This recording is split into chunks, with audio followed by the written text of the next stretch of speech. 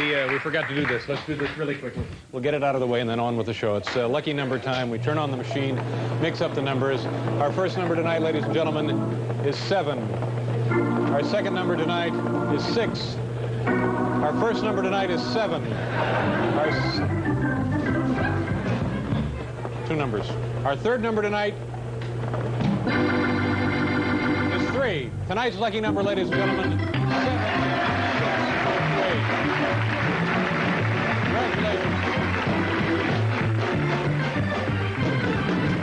Thank you very much. Your prize should be arriving by UPS, so look for the big brown truck.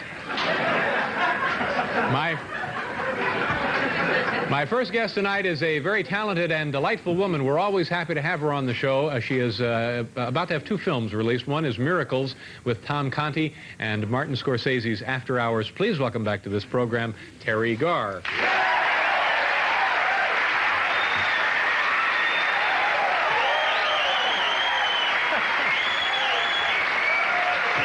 are you? You're not ready? You look great. You look great.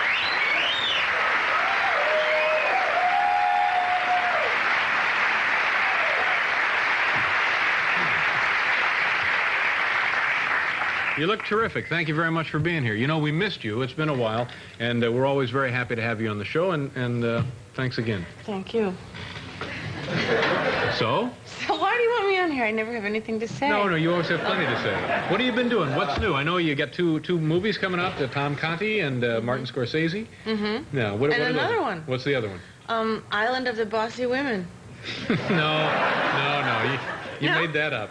Yeah, no, I did. No, that's not a movie. It's a sequel from Planet of the Bossy Women. Mm-hmm. All right, I'm sorry. You know, when I did that thing the other night, the night of 100 egomaniacs, Henny Youngman came up to me and he said, "Darling, you do these talk shows, you have nothing to say, you have no jokes. You got to think of some jokes." Because he didn't know that I don't do that. So, so I thought of a joke, and that was it. Island of the Bossy Women. Oh, that was good. That was very nice.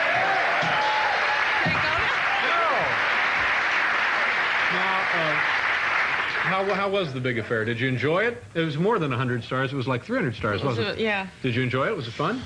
It was pretty much of a nightmare, I thought. Yeah. From what standpoint? From every standpoint. Let's face it. I thought I would maybe be going there as, you know, as an observer. I'd be able to watch this and squeeze some humor out of the whole thing. Mm-hmm. But it lost the humor. Did you feel sort of like kind of silly showing up at an event calling itself a night of 100 stars, and you sort of like the attitude is, well, I'm a star, I should be here, you know, that sort of thing? Yeah. Did that bother you a little bit? No, I didn't think of it that way. You know, I mean, I thought of it maybe, and I actually... See, now I'm making a mistake talking about it now because now people will know I'm on it, but I thought I could maybe slip through and they would never have known I was on it. Because there was a lot of people and they all went through fast and you wouldn't know that I was there. Well, no, go ahead and talk about it because I think it's important to discuss it. Now that the world knows I was there. So if you see What did you do? What was your... Now, were you in a production number? Did you sing? Did you dance? I was in the fashion section. Yeah. I modeled a Halston dress. Mm-hmm. And there was this big section with all these people that are... I don't know who these people are. Well, they're stars. What do you mean you don't know? I know, that's the problem. They're Dynasty and Dallas and all those kind of people. And we modeled clothes. Except, at the very end of this fashion thing, out comes Anne Margaret as the bride. Yeah. Now, if I had known I was going to be background to Anne Margaret, I wouldn't have done the number, you know? I wasn't asked if I would like to be the bride or even a bridesmaid. Yeah. You know, I mean, I was just asked, would you want to be the... No, I'm just kidding. But the truth is, years ago, I danced behind Anne Margaret, you know, when I was a chorus girl. And I thought, now, wait a second. I'm doing this again? Yeah. Oh, well, it doesn't matter. It was for charity. Would you do it again? Would you be in it again? N-O-P-E. Yeah. Means, you know. Yeah. But it's a good experience to have once in a while. It is? You think? Well, I think so, sure. You know what I thought? I thought it was like high school. It was like there was the seniors and the juniors and the sophomores. There was the Laurence Olivier, Dustin Hoffman, De Niro crowd, and then there was the achievers, Linus Pauling, Helen Caldecott, and those kind of people, Christian Barnard. And then there was the actors, and then there was the sluts. Just like in high school. Now, you remember that? Now, who would you lump into that latter category? Who would... Well, A lot makes of the up that gals group? that were in my dressing room, if we'd walked down 8th Avenue on Sunday, well, Yeah. I think it would have spoken for itself. Did you meet stars that you had always wanted to meet? Well, a few people I did, Like yeah. who? Who impressed you? Like Bob and Ray. I talked to them. And Now, do they count as 1 or 2 stars? You always ask that. The same thing about the McGuire sisters and all the Pointer sisters. I know, it's a stupid They count joke. as 1. Yeah, they do count. They do. But oddly enough, Henny Youngman counts as 2. I don't know why that is. Now, were there any stars there who counted as a half? Yes, there were. There were quite a few. In addition to Bob and Ray, now, who was a real thrill for you to meet? Well, yeah, I liked meeting all those people that were, you know, the doctors and Dr. Helen Caldicott, and they have something to say. I mean, they're wonderful too, because I sat near them in the rehearsal time or whatever that was when we were all gathered there, and they observe it in a much different way than the stars who don't observe it at all. Yeah. You know. We all, I guess we're in the Rockettes dressing room. Oh, I just feel so awful coming and dishing the whole thing. No, go! Well, come on. So, we get there, and everyone arrives in, like, full kabuki makeup. This is like 11 o'clock in the morning. And I think, Now, well, are we going to tape this now? What's happening? And then they get in front of the mirror, and they never leave the mirror. Ever. Till 2 o'clock in the morning before we go on, or whenever the heck it finally went on, they were still in the mirror. I mean, forever. I wanted to look at them and say, now, doesn't there ever come a time when you go, okay, that's it. That's as much as I can do. There never came that time. Yeah. It was never over. It was always more to see, more to look at. It was amazing.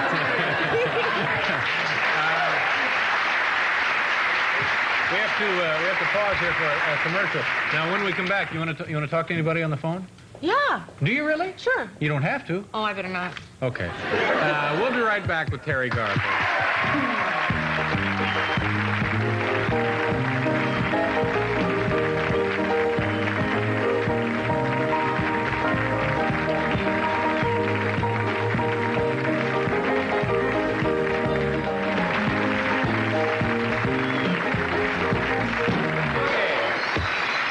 Teri Garr, now what do you want to do? We have questions here. We can talk about this. We can talk about anything you want, or we can go to the phones. We have people holding here. You don't have to talk to them.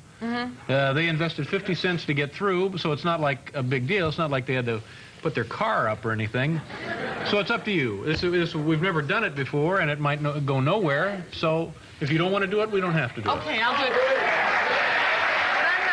I listen to anybody. I listen to cab drivers and everything. Sure, I'll do it. But I don't know. I'm not very good on the phone. Well, neither am I, and neither are these folks either, as we saw earlier. Okay. But you know, I'll just put it on there and we'll see. But just take a question and we'll just see how it goes. Okay. It's an experiment. Wait a minute. Is this the one where you say what's the answer to the trivia question? You don't have to say that. It's just Okay. kind of an icebreaker. Okay. Because there is no trivia question. There is no right? trivia question. There also is no lucky number. Oh. Yeah. Now you tell me. And they'll probably ask you want to know about Larry Budd or something, and then we'll screen those calls and get rid of them. Okay, let's go. I'll just see who we have here. Hello? Hello, Who is this? Dave Saunders. Hi, Dave. Listen, I want you to talk to Teri Garr and be very nice to her. Sure. All right. And find out where Dave's from. What's your name again? Dave. Saunders. Yeah, hi. How you doing? Okay. Where are you from, Dave? Kent, Ohio. Where? Kent, Ohio. Oh, by Kent State? Yeah, where you from? Well, I used to live in Ohio. Really? Yeah, Cleveland. Land of the Cleves. That's too bad. Yeah, well, it's okay. So do you have a question? No, sir, I have the answer. Oh, you have the answer? Yeah. This is what we're looking for. What is the answer? Dick Clark? I What did don't he say? think he said Dick Clark. Oh, no, it's Clark Kent. I thought it was Clark Kent. Clark Kent We're State. sorry. Thank Okay. you. We're going on hold right now. All right, now that was not too bad, was it? Oh. No. All right, well, maybe we'll do another one of those a little later.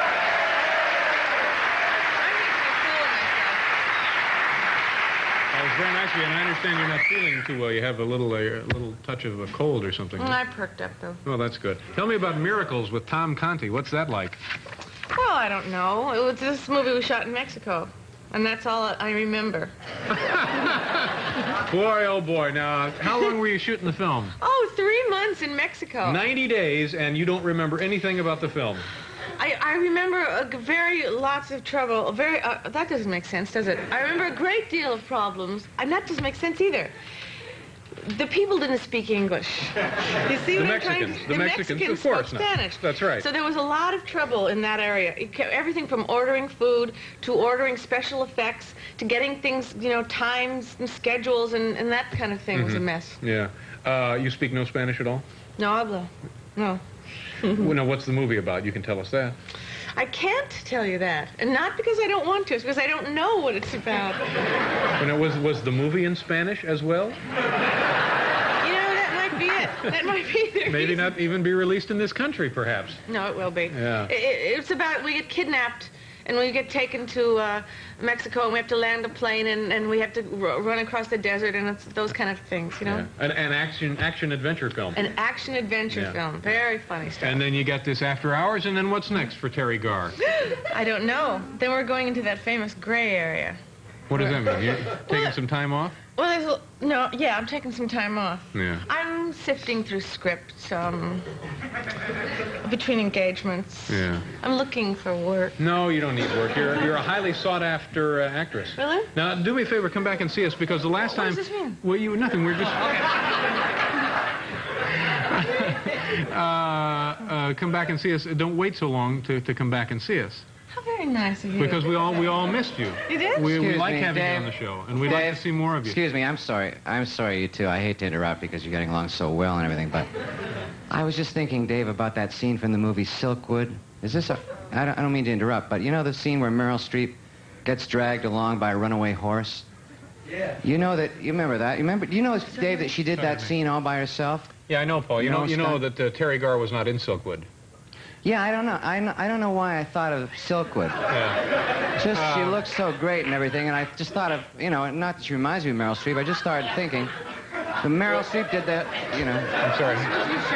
Did that whole scene by herself. Did you know that? He brings up an interesting point, but I think everybody knows that the horse dragging scene in not only in Silkwood but in Kramer versus Kramer, and the horse dragging scenes in Falling in Love, Meryl Streep did those herself. Yeah, with no stunt man or stand-ins. No, she did them herself. It's really not that difficult. It seems to me to be very, very, very dangerous. No, to it's do. not dangerous. I'm telling you, it's probably, Terry will back me up on this, the first thing you learn when you go to Hollywood, right? It's the very Really? first thing. In fact, I tell you what, I can show you how simple this stunt is. You could show I us? could do this stunt for you. In fact, I'll do it right after station identification. Really? Yeah, we'll do it. All right.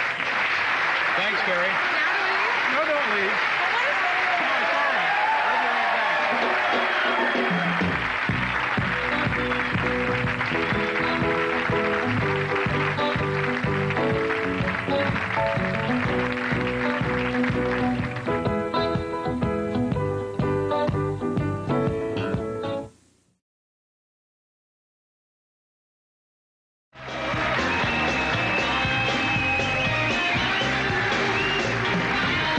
Thank you, Paul. Thank you, ladies and gentlemen. Welcome back to the television program. We're running a little bit late tonight. I was going to appraise you of the wonderful free gifts. People are sending in offers for us when we get to L.A., but we don't have time to run those down tonight. We'll do it another night. Sorry. Let me just remind you, here are 3 guests we will have on next week from L.A. Paul, listen to this. Bo Derek will be here. Yes. Stevie Wonder. Really? And Johnny Carson.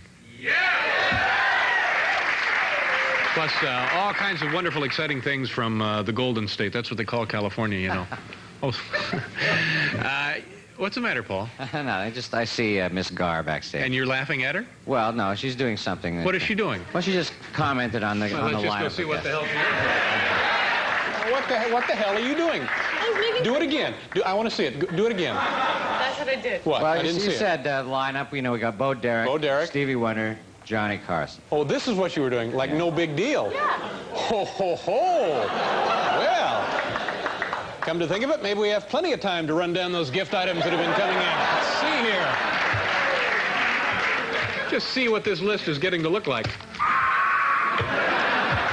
It's always a pleasure to welcome my first guest to this program. She can soon be seen in 2 major motion pictures. She can soon be seen in 2 major motion pictures, Miracles, co-starring Tom Conti, and Martin Scorsese's After Hours. Please welcome the lovely and talented Teri Garr. Nice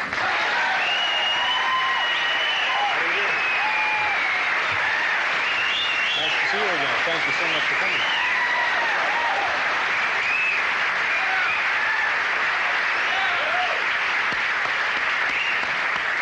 You know, I don't know if I mentioned this, but I really have enjoyed you from the very first film I ever saw you in. I thought you're a terrific actress, and I love having you on the show, and I love anything you're in. And again, my thanks for having the time out of your busy schedule to come and be with us tonight. Why are you being so nice to me? Is something terrible going to happen? No, nothing terrible, but I'm always nice to you. And I just wanted to, by way of saying this, wanted to reassure you and relax you, because I know you're a little frazzled. You got in a little late, and so don't be upset on my account. Oh, I'm not upset. I thought maybe you were upset. I thought you were mad at me or something. No, why would I be mad at you? Well, because, ladies and gentlemen, I didn't get here in time today to do the notes. You know, they do these notes beforehand. So this is a little actually... pre-discussion. A little premeditated, you know, things to set up. But I wasn't able to do that today. So I thought maybe you'd be angry with me. No, I'm certainly not angry, and I hope that everything's all right in your life and that there's nothing of an emergency nature taking place. Nothing of an emergency. I just had a lot of things to do today, and I thought it would be better for me to exercise and run and meditate and do yoga than it would be to talk about something, you know, that would be better off just being spontaneous. So I know it's probably a new experience for you, too, to be like a free fall and see if the parachute opens. So you thought all of those things, running, meditating, shopping, seemed to be more important, actually, than spending a few minutes on the phone to get some information for the notes for the show. Yeah, okay. Now, what do you do when you come to New York? Now, do you have an apartment here? Are you thinking of buying it? I asked you not to say anything about this. So what happened to the parachute and free fall and all that crap? Okay, forget it. Tell me about your house in California. We can't talk about that either? Oh, yes, okay, fine. People are supposed to believe you don't have a dwelling? I bought a house in California, yes, that I have very big regrets about. But that's only natural. Buyer's remorse. Sure. Has anyone ever been hospitalized for buyer's remorse or died from it? Because I really hate this house. I can't imagine what I was thinking. What about it don't you like? Everything. Is it a big home? No. It's a small little house that you can barely, has no halls, no closets, no view, nothing. I don't understand. Is it in a good location? Well, because they say, you know, that location is everything. It must be in a great location. Where is it? It's on the Sunset Strip. Well, that's a great location. Oh, yeah. Up in the hills? Yeah. Is that the old Ludwig estate? You asked me that before. As a matter of fact, it is. It's the old Charles Ludwig. Charles Ludwig. You know, they say it's haunted. No notes. Can you believe we're talking like this? And no notes. So now, but when you saw the house, the first time you saw it, what really struck you? What caught your fancy about the house? I don't know, the light or I don't know, the way it was decorated. So when this guy moved out and took all his furniture, then I saw that it was really, that was what I liked. Kind of a dump. Yeah. But you'll be able to go in there and turn it into something magic, don't you think? No, I'm going to move. Did you get a good deal on it? No, not necessarily. I guess, I don't know. I don't know if we should talk about this anymore. Well, this is why we do notes, because something like this could happen. But see, I think the best thing for you to do is just move right in, and within a week or two, you'll feel right at home. That seems to be what happens to most Americans. It does? You're a very logical guy. That's what you would do, right? Well, no. What would you do? I'd pay a guy to burn it.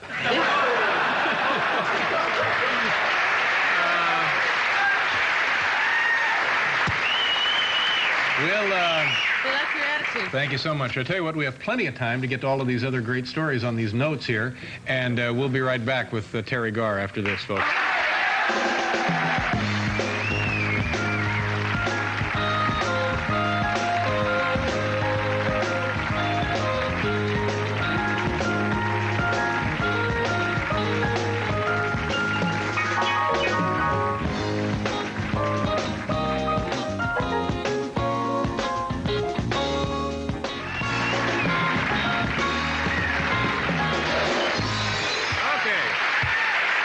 Teri Garr is here tonight.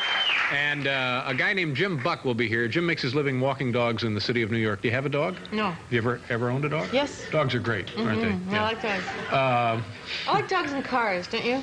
Dogs and cars? Dogs in cars. Yeah. Riding in cars. Yeah, they're cute like that way. Yeah. Yes, they are. Now, can we talk about your mom a little bit? I know you and your mom attended an event. Yeah, that's why I was late and crazy today, because she was getting to the airport and the buzz and the thing and all that stuff. But yeah, she came here to do the Rockette alumni dinner dance. The Big Bash, as she Your called mom was, in fact, a Rockette? Yes, she was a Rockette. Was she one of the originals? Is that correct? I think she was one of the originals, although, you know, she lies, so I don't know. One time she'll say she is, and the next time she'll, well, I wasn't really one of the first ones.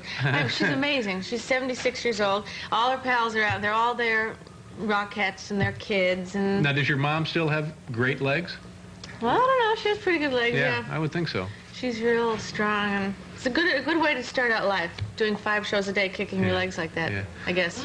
And was this fun for you attending this get-together? What do some of the Rockettes look like these days? They look like they did before. I can't be rude. I mean, No they kidding. look like anybody else. You know, the good thing about it is From all walks that of they life, get to Rockettes? be. Oh yeah, they all come from Florida and Cleveland and stuff like that. But and then they come to New York and they get to be in show business and be in a show with an audience. Yeah. And then they don't have to pay the ugly price of going on to do David Letterman and stuff like that. Oh, well, thank you so much. That's not what I meant. What I mean is, a lot of times actresses, The you go ugly out there and price. you have a good time and you're doing. Well, see, this is what I meant. And you work real hard, and then you start. If you get old, then it's a big crime. And people. I've heard see. Esther Williams talk about this. It's just not fair. I did what I did when I did it, and now later people go, oh, she's gained weight. She looks old. It's not fair. So Rockettes have it very good because they got to have a good time and have fun, and now they all went out and they all have like 6 or 8 kids. Yeah. Because when they kicked their legs, they learned how to. No, that's not what I mean. Why do I always say this?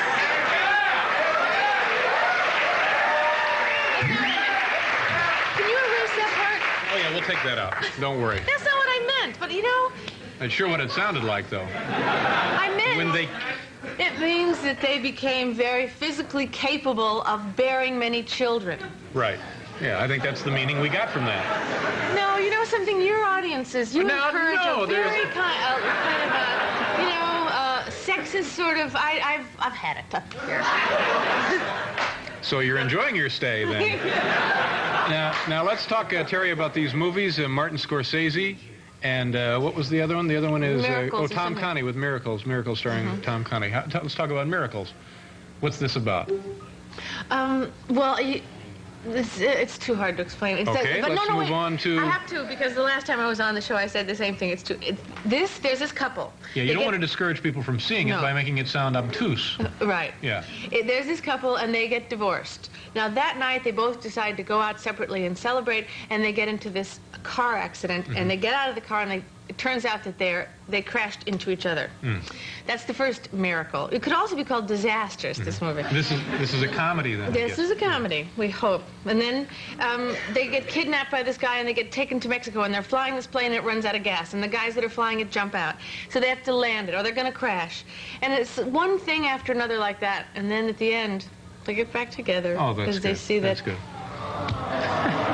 I don't like your audience. No, you shouldn't say that. They'll follow you home, Terry. On the way over here, I saw the National Enquirer. There was 2 headlines on it. One of them was, Psychic's head explodes. Do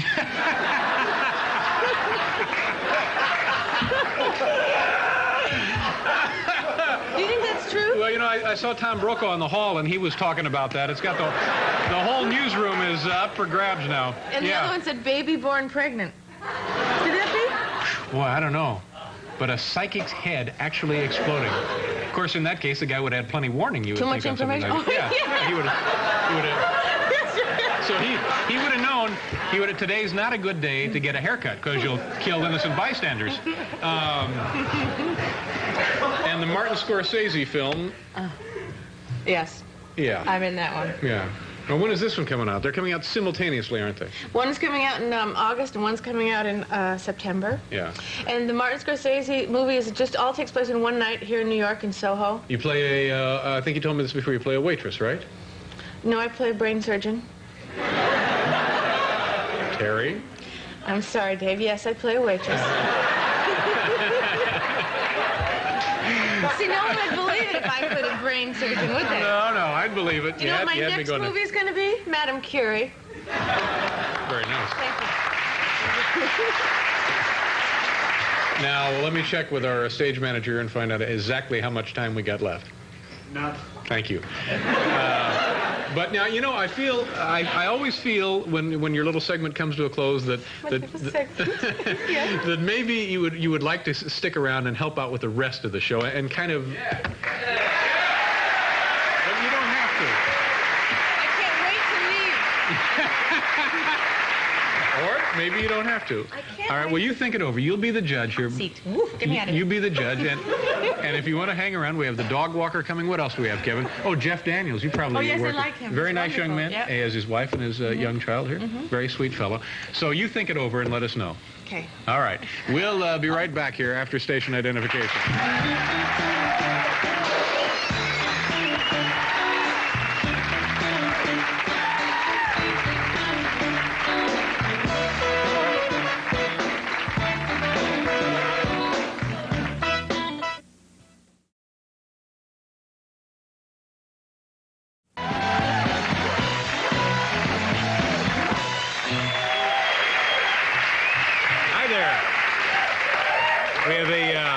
If you're tuning in tonight, you certainly tuned in on a good night. We have a fine program. Teri Garr is here, also Jimmy Buffett, and Tomas Alvarez, a man who rolls cigars. Let's bring. It's true. He's been doing it for like 50 years or longer. How many years? 58 years he's been rolling cigars. Yeah. And we're all set to go? Okay. It's always a pleasure to welcome my first guest to this program. Her latest film, Martin Scorsese's After Hours, opens later this week, and she can also soon be seen in another film called Miracles. Please welcome the hardest working woman in show business, Teri Garr.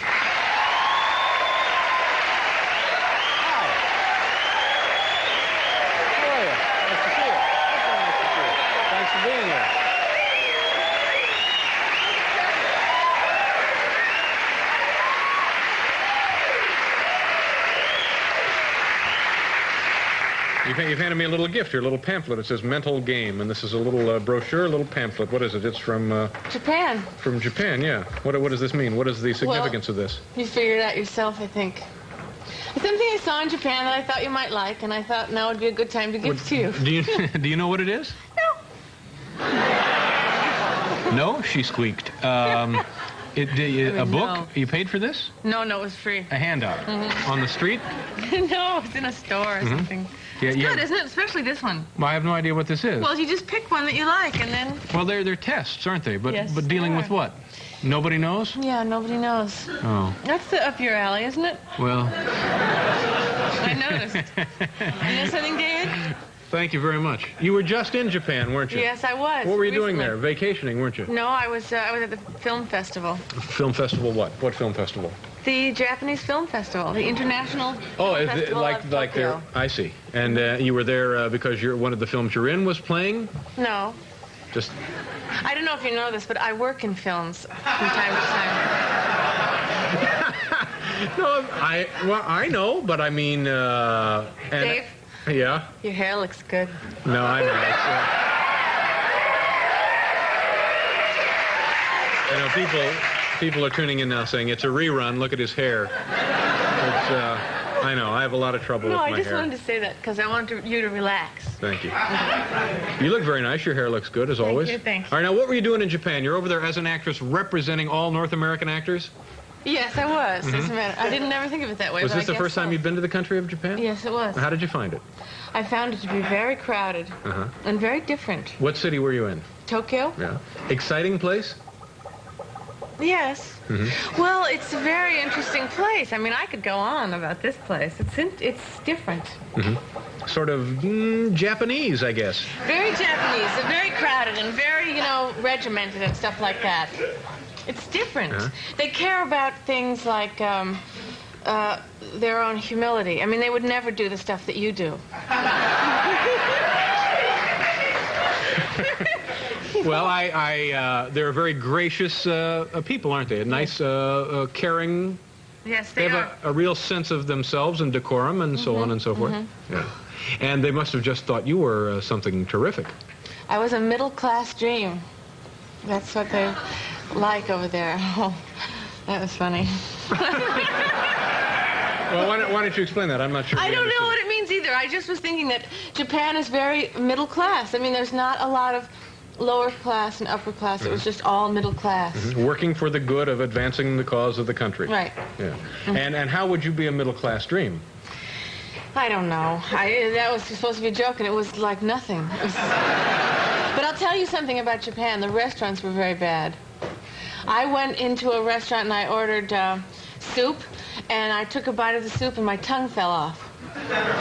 And this guy came up to me and gave me 2 pieces of rye bread and charged me extra. That's another joke. Okay, I'm so sorry. I'm so sorry.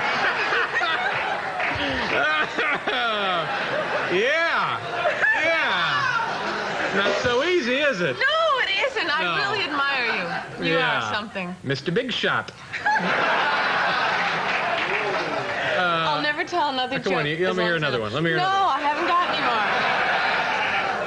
more. Now, I know that, I know where you got this joke. Really? Yeah, because I know that you've been working as a cabaret performer. That's right. Yeah, and you're singing and you're telling jokes to drunks, aren't you? Not exactly. Yes, you are. Yes. You're singing. Yes. Yeah. Now, tell me where the club is. What's... Well, I was singing up in Williamstown where I was doing these plays. But after the plays at night, I mean, after I'd done my serious psychological drama, I would go to nightclubs and sing and stuff. Like, I would sing. All right. And then you would also have a little patter. Nice to see you. Well, mostly I sang. You know, first I sang the song, She Sits Among the Cabbages and Peas.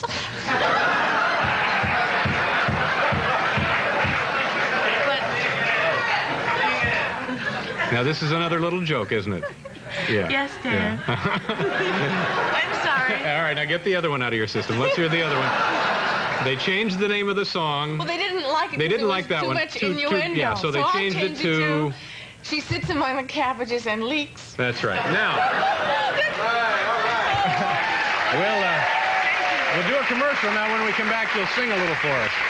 Yeah, we'll be right back here with Teri Garr.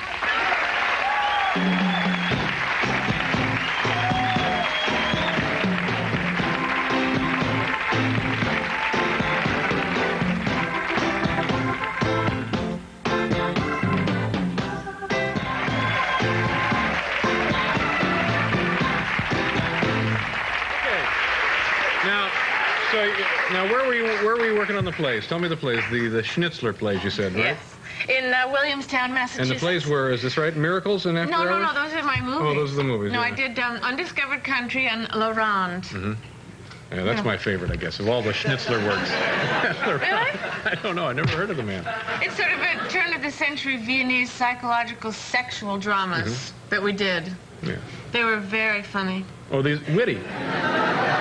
Now, so after the performance, and by the way, it must be good, really, to get back to your roots, the stage, and get in touch with the audience and really feel the energy of a live performance. Yeah. It must be. Yeah. You do that, don't you? No. Now, so after the shows, you went to this club and you sang and you told jokes. Now, what did you sing? Did people... I told you. Did they advertise you? Yes. And prices of the drinks went way up? Oh, yes. Yeah. Okay, you'd come on stage, and what would happen? Are you sure this is going to be funny when I tell this? What? They would play the music and I would sing. Oh, yeah, well, that was hilarious. No, Teri, now, wait a minute. Settle down. I'm not responsible anymore. No, you're fine. No, you're just fine. All I'm trying to get at is... Yes. Why, Miss Collins, I've never seen you with your hair down before. Sing something. Oh, I knew that's what you were getting at.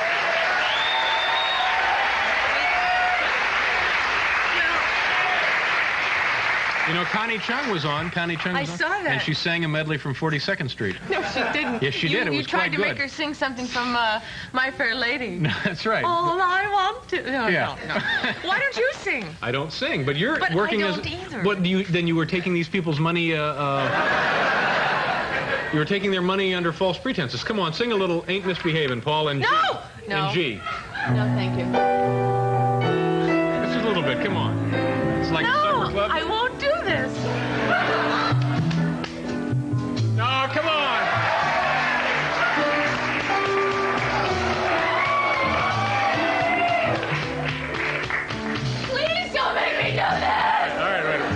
here. All right. Now let me explain something. First time I've ever been on your show. No, well, let me explain something. See, none of this was my idea. Whose idea was it? I wanted to talk about Japan all night. That was my idea, yeah. See, but it's right here. Right there. Where is it? Oh, there. Oh, yeah, okay. Ain't Misbehavin'. That's the name of the song. Key of G. Now, when I see this written down here it is. Maybe our director, Hal Gertner, can get a shot of that. There it is, right there. Key of G, right here, right there. Now, when I see that, I say to myself, oh, the woman's going to sing. So, you see, it's not really my fault. I'm sorry. I should have just said, yes, I sang Ain't Misbehaving in the Key of G.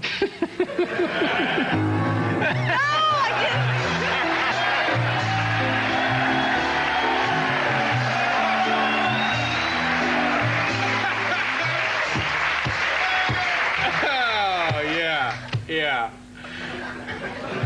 All right, well, let's think about it. Let's change the topic here. Has anybody ever cried on this show? Yep. You mean aside from myself? One of your guests? All right, let's talk about your films. You have 2 films coming out. Yes! I have a film coming out at the end of this week. If this is indeed September 9th. September 9th, yeah. I have a film coming out on the 13th, and I understand that it's a masterpiece. Oh, that's good. That's good. It's, and well, that's the Scorsese film Miracles, or is yes. that? Yeah. And what do you play in that one? No, it's not No? It's After Hours. God, I'm so willing. It's no, but not to sing. But Well, then let me get out the other questions. Now this is the one where you play a waitress with a big beehive haircut. Hairdo. Yeah. I've talked about it so much. Yeah, I know. We've been waiting at the long-anticipated release of this film. 7 years we've been waiting. But people have seen it and they think it's great. A few people have seen it. Yes, they like it. Yeah. Okay. And Miracles. Yes. Well, now what's that one? Well, that one we don't know when that one's coming out. It's Maybe see it on an airplane one day. maybe. No, it's coming out at Christmas time. It's coming out. Oh, well, it sounds like the perfect Christmas film. Yes, it does. Perfect holiday fare for you and the family. Okay. Terry, as always, it's been a delight. You're my favorite actress on the silver screen. You really are. David. Now, are you all right? Uh-huh. Now, you're not mad at me over this thing, are you? No. But I'm mad at myself. But when you come back, think about doing a tune. Can I do more jokes? You didn't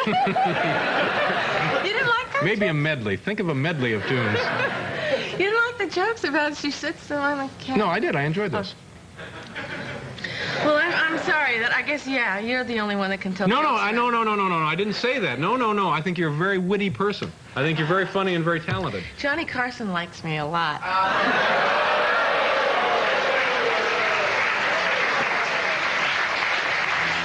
But I like you better. Well, here, then, you're going to want to give this to Johnny, aren't you? No,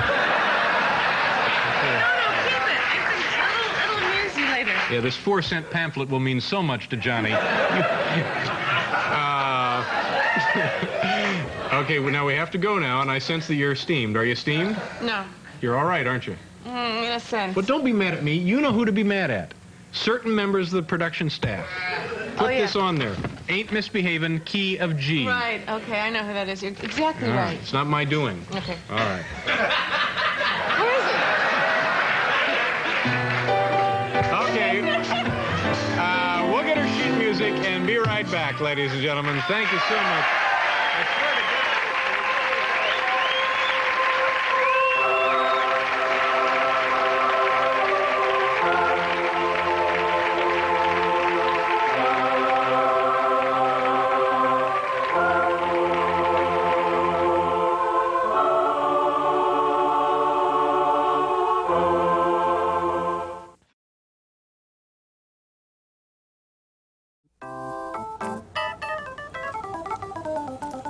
Hi, welcome back to the show, and if you're just joining us, the deal is we're actually too tired to do a real show, so we're just up here in the office screwing around, like the way most of America works.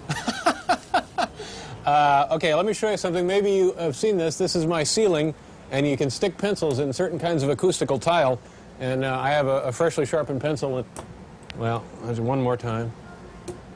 You know, the height of this chair is off. All right, one more. One more. All right, we'll come back to that. Here's another trick you can do if you have a dartboard at home. And most of the darts unscrew right off the tip, and so you're talking to your friend Paul. Say you and Paul are playing darts, and you surreptitiously remove the the brass point from the feathers. Paul doesn't know I've taken the point off, and you just do like this. Hey, Paul, wing! It's endless laughs. Let me try this once more. No, let's see, we've altered the height of the chair. Well, okay. You all right, Paul? Yeah, I'm enjoying the show very much. Did you have a nice day? I had a nice, it was hot. Oh, it's stinky hot. Record high humidity. Yeah. Something's wrong because it shouldn't be this hot this time of year. Yeah, the comet. What we're going to do now is, before we bring out Teri Garr, we're going to introduce you to Robert Morton, who is, what's his title? He's a segment producer, and he puts together the guest interviews. Is Robert out there? Hi, Robert, come on in. Nice to see you. So Robert Morton. Well, how about a hand?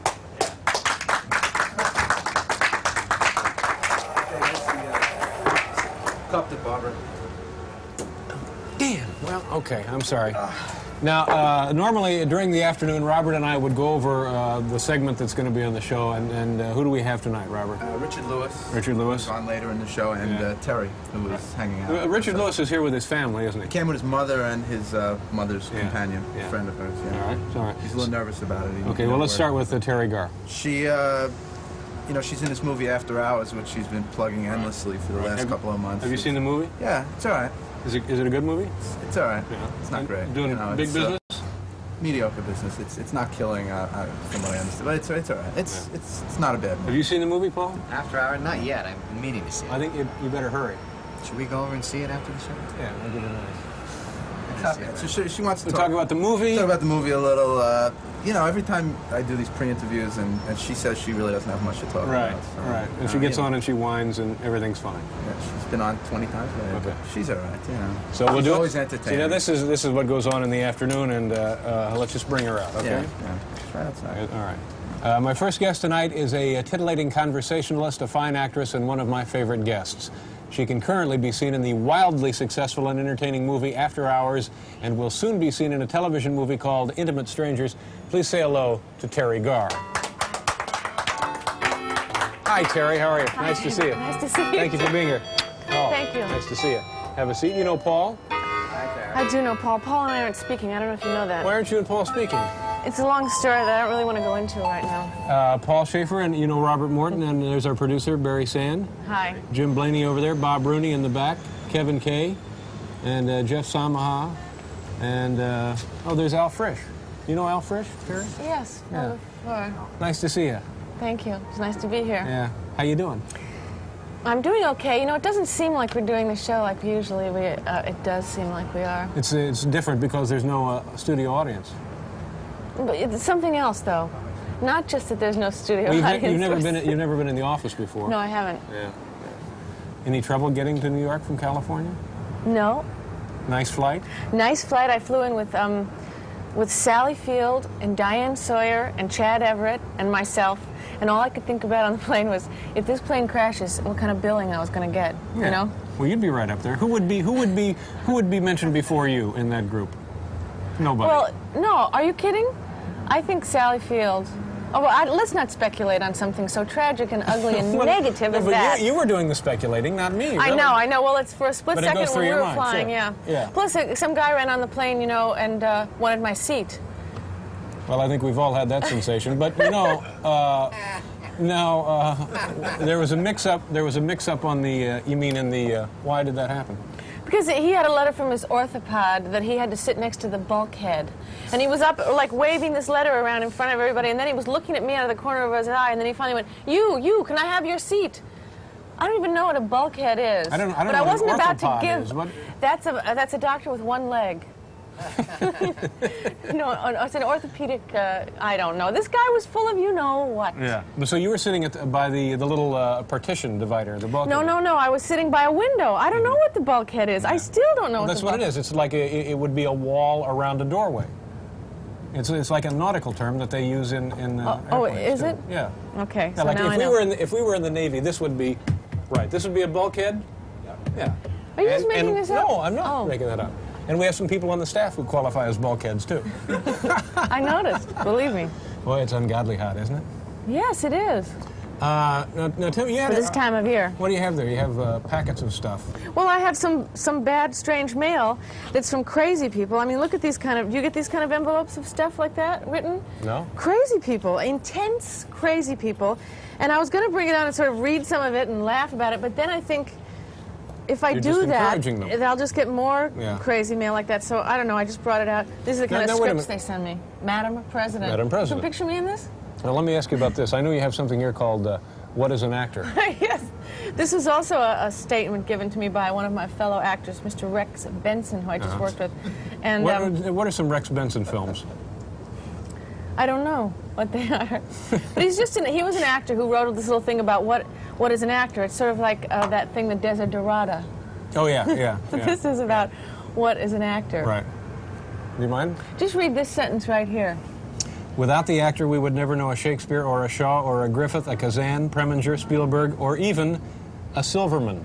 That's one of the enjoyable parts, and it gets better, but we're not here to discuss it. The actor feeds on the slightest twinkle from someone he touches. Now, is that true with you? Sort of. All right. Now, are you going to take a shower for us tonight or not? Well... Because last time, Teri, you were here and you were going to sing. You told Mr. Morton, whom we've already met, we now know what he does on the show. You told him you'd be happy to do a number with Paul. You said the key was, what was the key, Paul? G. The key was G. And you were going to sing, what were you going to sing? I don't remember. What was you going to sing? Ain't Misbehavin' from the great Broadway show, Ain't Misbehavin', yeah. And you didn't sing it, though. Yeah. All right, how about taking a shower? Now, wait a second. I'm not sure I understand the logic in this. If I don't... That's right. If I don't sing, I have to take a shower? That's right. As if we were in Russia? The jeopardy increases exponentially. Does this happen to other guests, like, you know... Most of them, yeah. It does? Yeah. We've had Ruth in the shower, Ruth Westheimer. In fact, we couldn't get her out of the shower. I'll bet. Yeah. But now, earlier you said you'd consider... I know, I was thinking about it, because I've actually done things like that before. In movies? In movies and in commercials and stuff. But I don't think... I don't think I will now. I think Why not? I've gone past taking showers on television. But it would be great. It would be exciting. It would be the kind of thing that people would be talking about. This is the kind of thing, if you do this tonight, you won't get bounced out of your airplane seat anymore. Yeah, I know. I guess I'm not famous enough. People would still pick on me. No, this but is I the don't kind think it's out there. Well, all right, we'll talk this over and we'll do a commercial and we'll be right back with Teri Garr. We're actually way too tired to do a real show here. Thanks.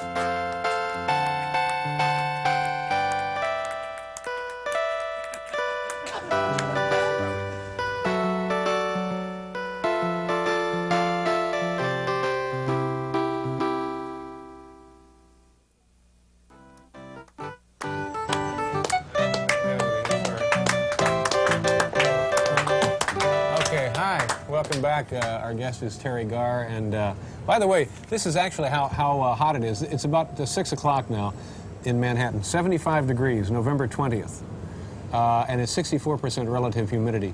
Now, doesn't it frighten you when stuff like that happens? Absolutely. Don't you think that the Earth may have strange. tilted and something odd going on? Something's happening, let's be honest. Yeah. Oh, well. You know, I thought you had an interesting theory about the human brain.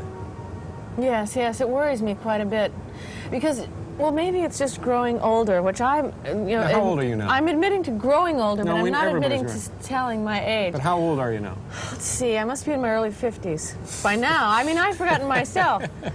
Now, but, you know, I keep forgetting things. In the middle of sentences, I forget, like, the name of a book, the name of a movie, the name of a person. And this is all information that I used to have on the tip of my tongue. Right. Like, I'd be firing on dead cells. You know, I go, okay, what about that? And it goes, nothing.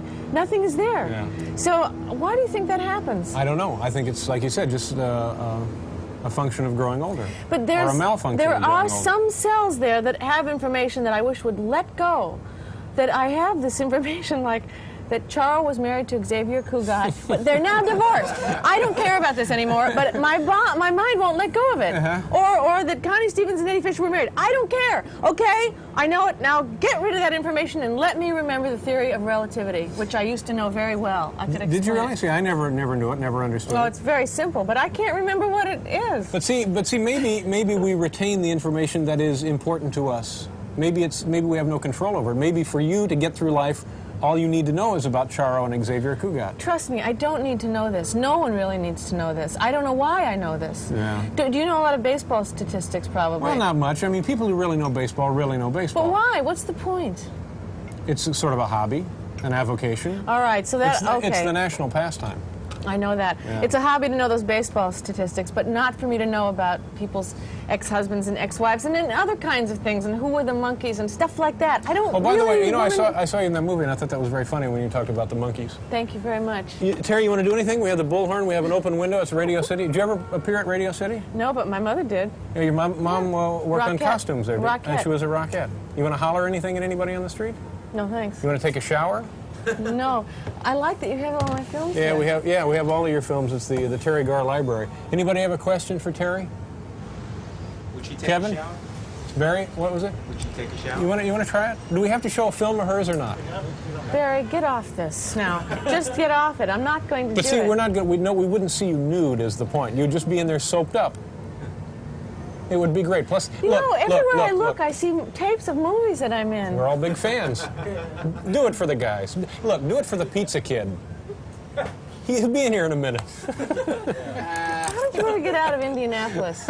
I'm sorry? And yes, I have that tape in the other room, 1 million cash, and it's yours. All right. So what do we do now? You don't want to take a shower? Come No, on, and be a not only sport. that, I'm very sorry I said the thing about the brain cells. And Why? That was very funny. Nah, you know, you can't tell what's funny and what isn't funny in this office. You can't. No, that was very funny. I don't care. I mean, I'm sorry that I brought it up, and I'm almost sorry I came. What the hell is wrong with you? It was fine. It I'm was very crazy, all right? What do you mean, what the hell's the matter with me? You've met me 50 times. You know that I'm crazy. All right, well... What is an actor? Yeah, we have the little, the Rex Benson poem of the same name.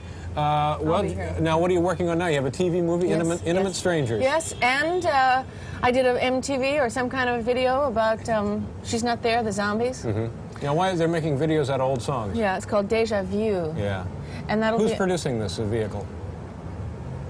Emily Cohen, and I don't know, some people. Do you think this show has a future? They're just going to show old videos? Yes. No. They new old songs with new videos. The reason I was chosen to play a magician's assistant in this thing, She's Not There, is because I know how to elevate. Or how you say levitate. Levitate. Well, they're two different things. Elevate's what you do in the elevator, right? That's right. That's right. Okay. Or you could elevate, I guess, your consciousness. And you levitate is to Oh, leave God, I am my own best audience, you know? You're a very charming and funny woman. Please take a shower. Please. Please. Okay, all right, Oh, fine. really? Come on. Well, just, I tell you what, go in there, and we'll leave you alone. And when you're ready, all we want to do is see you. Oh, excuse me. Geez, Gene, are you all right? I nearly knocked him out the 14th floor window. There it is. See, look, you can't see through there. Yes, you can see through there. You can't see through there. Look, come here. Get in there. You can see right through there. You can't see through there. It's opaque shadows is all I you can see you. Well, that's because I'm not wet. I'm not going to do this. Come on. No, I just can't. do it. Really, he said if I turned the water on, the electrician, I would electrocute myself. Well, you won't have the microphone on. What do you think? My final answer on this is no. Well, think about it. Just think about it. Stay right there. And what are we doing? Would you like a beer? No, thank you. A couple of beers, maybe take a shower. Maybe. All right.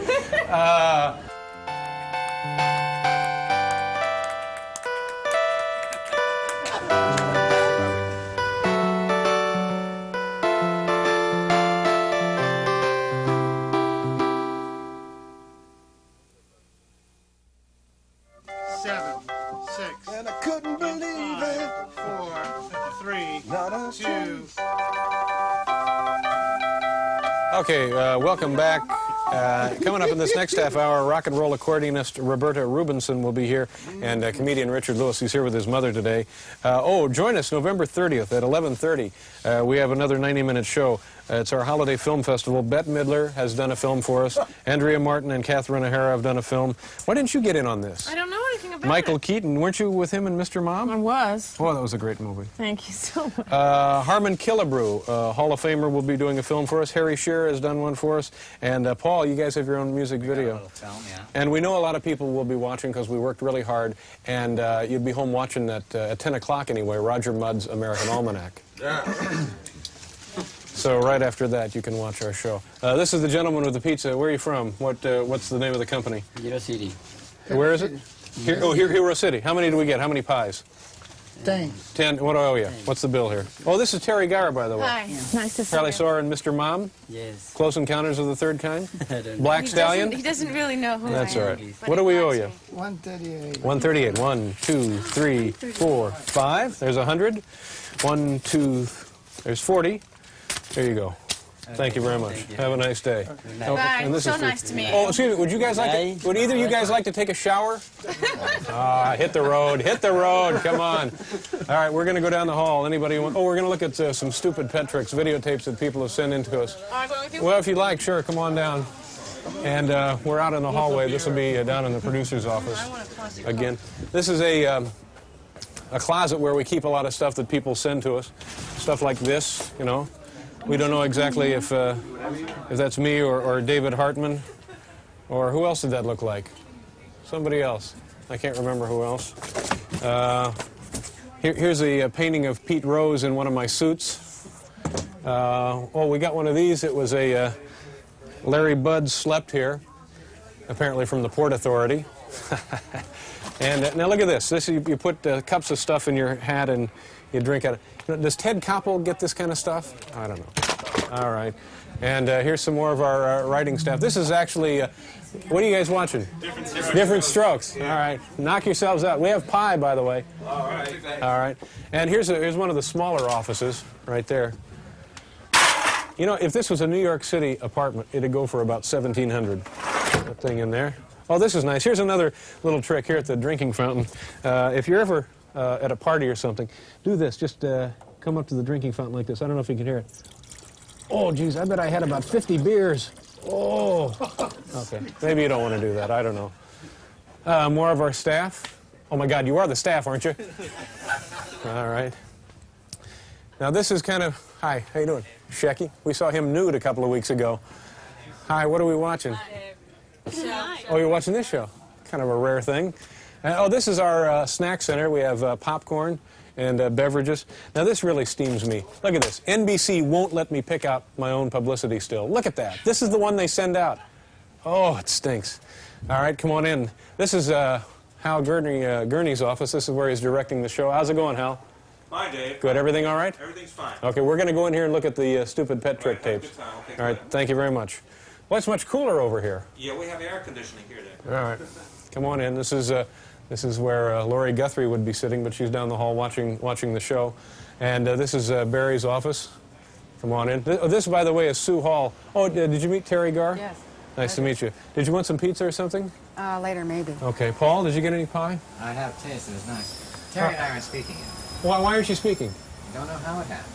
Or just one of those show business One of deals? those things, yeah. I hate to see you kids falling apart like this. Maybe we'll make up later. All right. That's how it goes. Sue is in charge of the stupid pet trick segment on our show, and people send you videotapes of stuff that their animals do at home, right? That's right.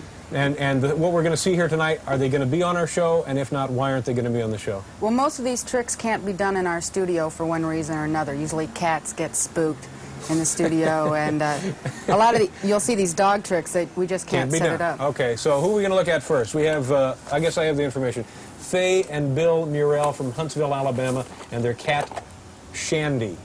Yeah. Is that right? Mm-hmm. All right, we'll plug this in. Sounds very good. Have you ever seen the stupid pet tricks on this show, Tara? Have you watched this show? Time to time. This is their cat, Shandy, and Shandy's trick... Is that he eats with a spoon. Eats on with a plate. spoon. Yeah. Did I do something wrong? Oh, I guess you hit play, don't you? Yeah, pretty clever guy. How did he get a show? There you go. Boy, I could use a shower myself. All right, Shandy, there's the cat. Oh, that's nice. The kitty helping himself to a big plate of refried beans. Yes, sir. How would you like to drop by their house for Sunday dinner and There's the kid. Now, we could do this in the studio, I guess, couldn't we? Well, we'd have to let the cat be there for a long time to get used to the area before we'd want to eat. And how did they have the spoon there on the cat? I think they kind of like tied it to the Tied paw. it? It's not stapled or anything? No, No, I that's hope only not. a joke. That was just a joke. Okay, so that was one.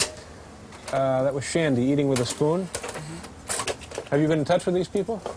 Well, I heard that the owners of this cat are in Germany right now. Oh, touring with the cat? Oh, I don't think so. They're making a fortune. And Germans love that kind of stuff. They go crazy for that. This is Kathy Panera from Emerson, New Jersey. And Kathy has a horse, Barney. Barney selects soda from a machine and drinks it. Okay.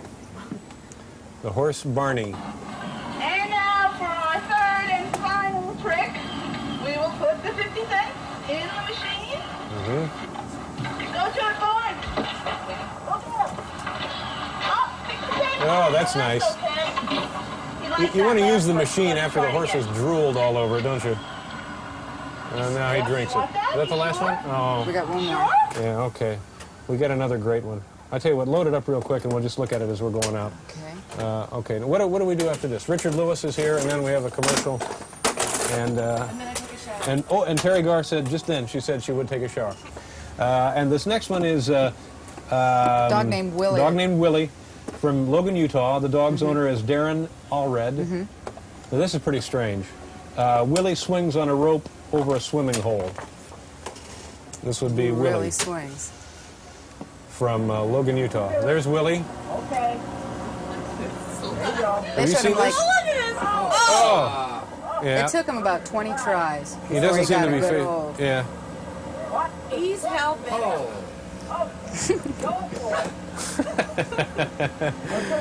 Now he just.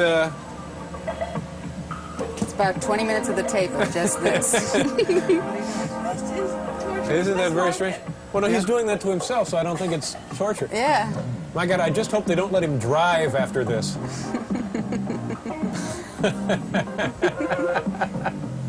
It looks like something you'd see in Cuba before the revolution, doesn't it? Now you can't bring him to New York to do this? What about it? We don't have we a... have to put down We'd mats. have to get a swimming pool and a... Oh, God. Oh, my God. He'll keep right on going. And they actually have to pull him off the rope, don't Yeah, they? yeah. We'll be back, folks. Thanks, Paul. Yeah, that's a sweetie. Look at this.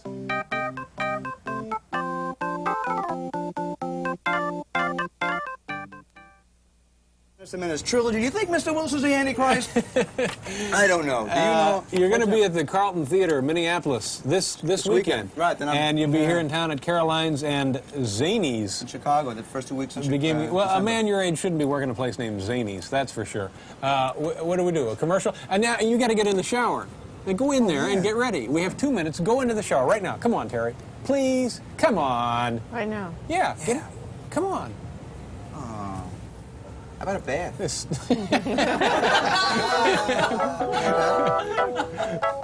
All right. All right. But see.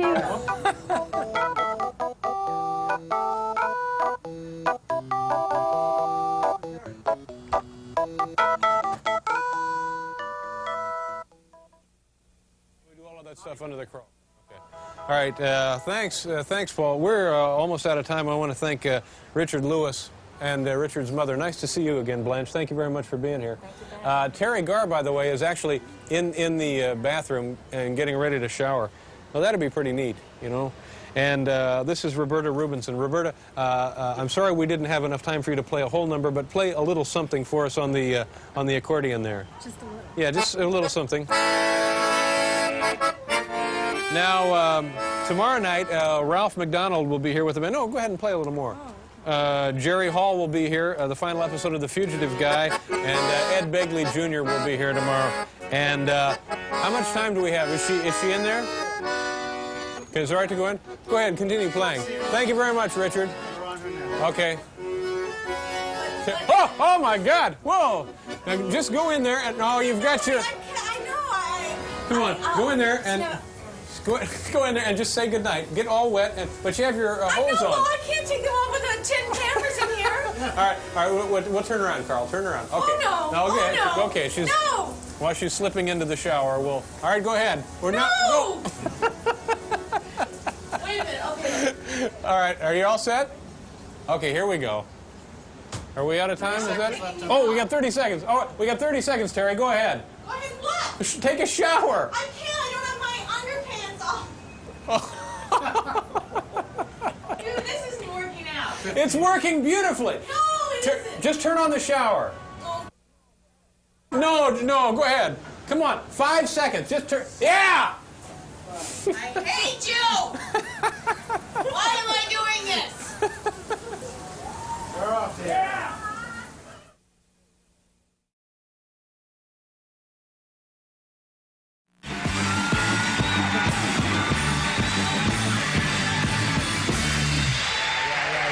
All right. Ew. What a terrible mess. That was nice, though. Did you enjoy that, Paul? Nice. A scientific experiment. A real significant broadcast application. Look at this, state-of-the-art blowgun.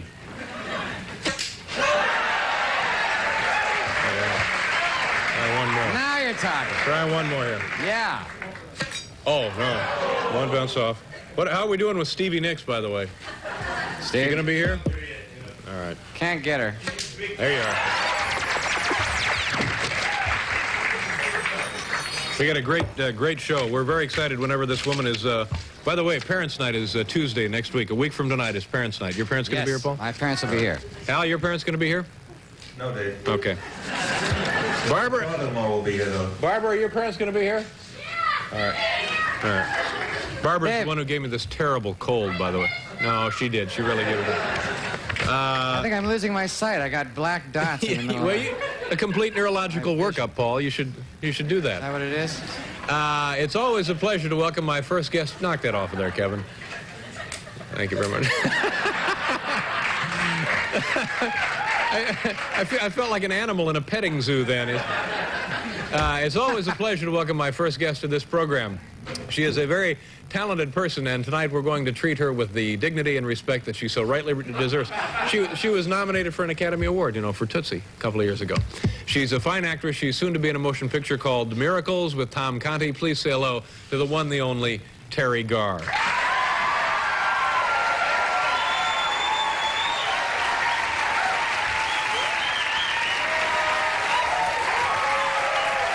Be very careful. All that slop there.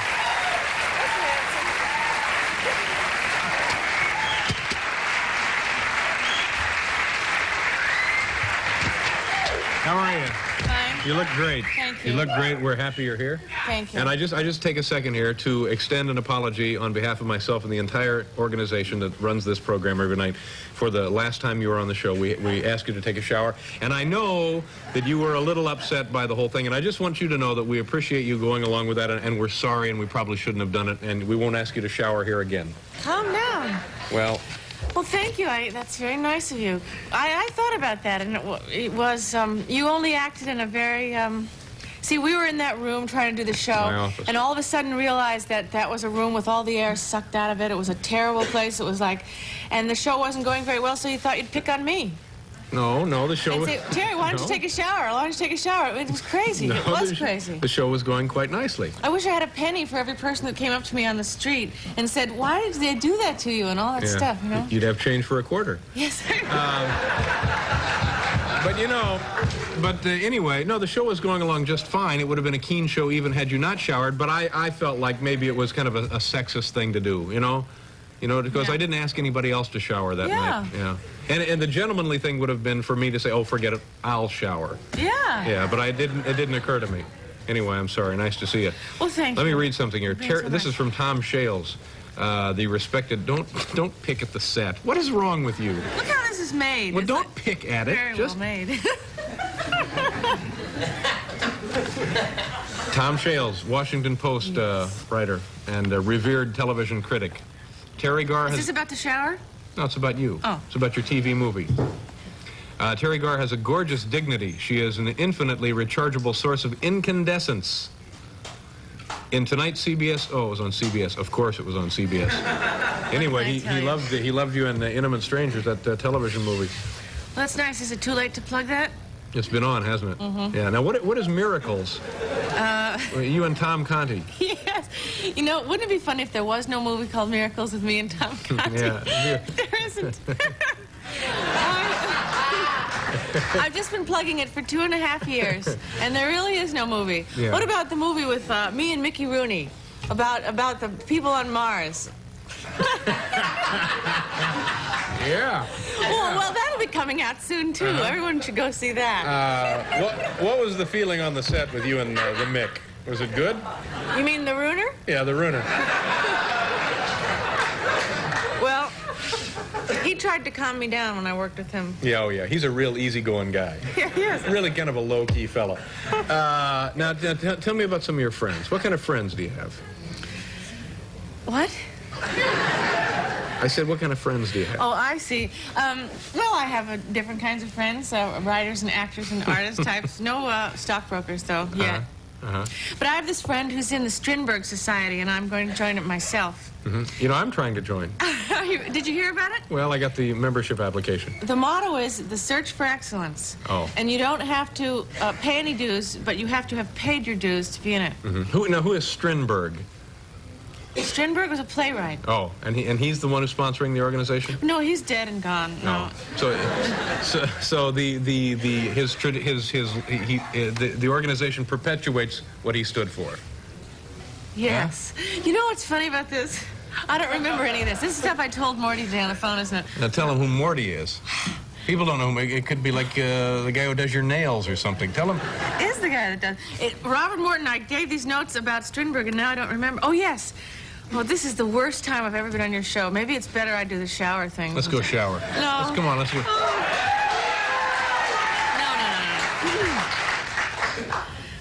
Oh, God, this is unbelievable. I should be more prepared. Are we done with the Strindberg Society?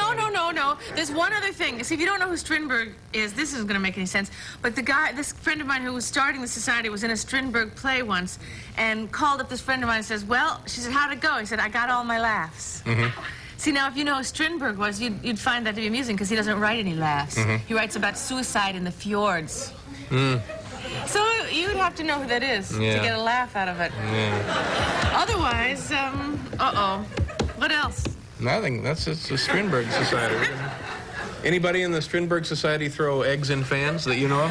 No, I think that's very, Why don't you sing a little something? Do a number for us. A new rap song. Yeah. I'm not a doctor, but I play one on TV.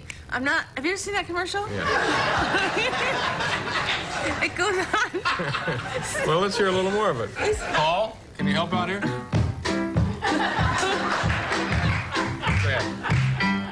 I'm not a monkey, but I play...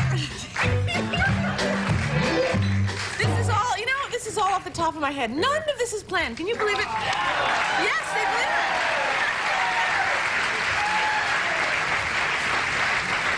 You know, even as we speak, I can hear Tom Shales having a change of heart. But you know... What was it about quiet dignity? Oh. And a rechargeable incandescence. Well, we're going to pause here for a commercial, and we'll be right back for more of this.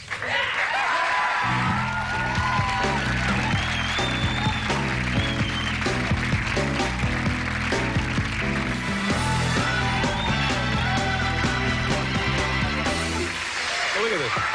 Have you ever heard this before, Terry? You heard that before? Isn't that nice? Once before I was born. I know, but don't you think that's amazing? Yeah. What do you suppose is in there? Messages? No. What do you mean, no? Well, maybe there are messages, but don't you think that's amazing? Look, you have a little rock there, and you pick it up and you shake it, and it makes those noises. Where'd you get that? I got it from our drummer. Where'd he get it? Well, he got it from a friend in Nebraska. Steve? Yeah. So, what are you doing now? What are you doing for fun? What's new in your life? What are you doing after the show? Where are you going tonight? I don't know. But you know, I was thinking about when you apologized for before. I thought we were off to a really good start then, and it turned out I was wrong. So I'm going to bring it up again because it was working so well. Okay. Well, since you want to apologize to me and be nice to me, why don't you give me some stuff? Well, we have this junky stuff here is all we have to give you. You're not getting this. Doesn't that put you in the mind of fairies, this? Yes. All right, what do you it's not want? funny. You can have the Okay, Flintstones bubble fun. bath. You Okay. want to take a shot with the turbo dart? No, I don't think so. Okay. Oh, we have. Can I see that painting? I'll get to. Wait a minute. Oh, here's something. That's it. Oh, Diet Borscht? Diet Borscht. Would you like a little of that? I use this all the time. Okay. It's for my car, though. Rachel McLeave. Flex Appeal. There you go. I know you work out a lot. Oh, I don't think so. I don't want this. Oh, here. I know you were admiring this last night. This is Raquel Welch's beauty book. No thanks. Oh, this is nice. Here's Willard Scott's The Joy of Living. Boy, is this thing hot. You can't buy a copy of this anywhere.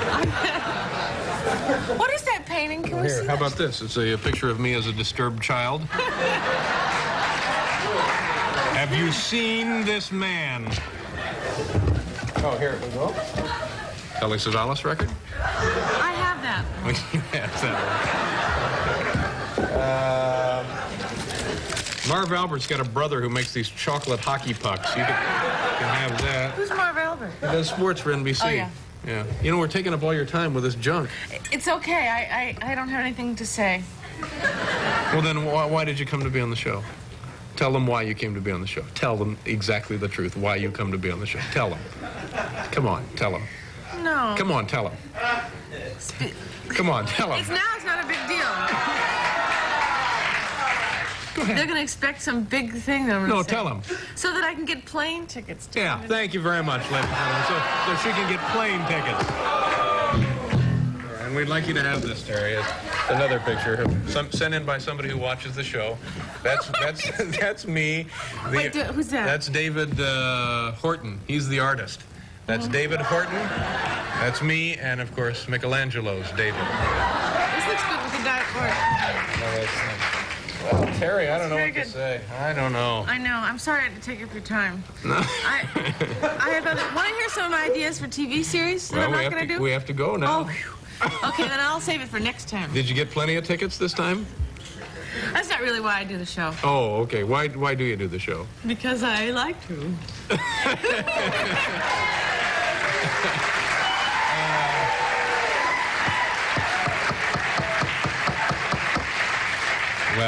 Well, I suggest you go back to your hotel room and think about what almost happened here tonight. I think after the last time I did the show that this is the kind of show that I unconsciously wanted to give you. Kind of a Oh, don't say that. No, a don't say that. cesspool. No, it's not a cesspool. We have to go now, but you'll come back again soon, won't you? Maybe. All right, we'll be right back.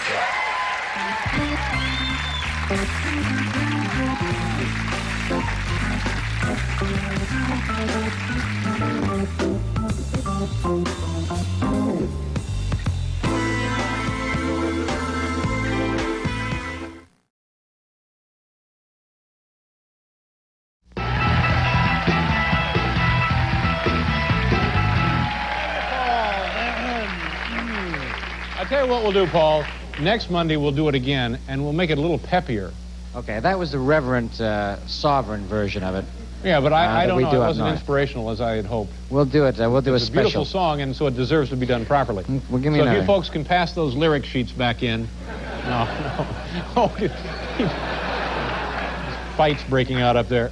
But, you know, we don't mean any disrespect to the song or to the country, because it's a beautiful song. Yes. But we want to nail it next time. We'll just, boom. We want to make the hair stand up on the back of people's neck. One more shot at it. We'll see what we can see. Well, you're the one who was leading it. For you, America. Well, I let it off a little slow. I don't know. But see, we wanted it to counteract the sleepy weekend we all had. But instead? Well, we'll do it next Monday. Okay. My first guest tonight is one of our favorites on this program. She is a talented actress, an engrossing conversationalist, and one fabulous babe. Ladies and gentlemen, all the way from Hollywood, California, please say hello to Teri Garr. Hey, buddy. So very nice to see you. Won't you?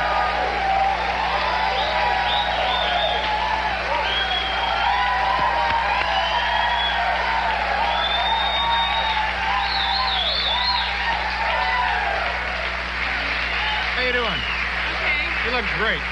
Thanks, Dave. You look terrific. Thank you. Just came in from California last night, didn't you? Mm-hmm. Did you hear "Oh Canada," by the way? Yes, I did. What'd you think? I was very impressed. No, it was a little slow, wasn't it? Yeah. We want it like lumberjacks and Mounties would be singing it. You know, a lot of bravado and a lot of Bravado? bravado. I know what you're trying to say. Bravado. What did I say? Bravado? I don't know. Bravado. A lot of gusto. But you're from Canada, right? Yes, ma'am. So, this is very nice for Paul. Nice. Make him feel at home after all these years. No. Well, that wasn't really my intention, but I just think it's such a great inspirational piece of music. How you doing? Okay.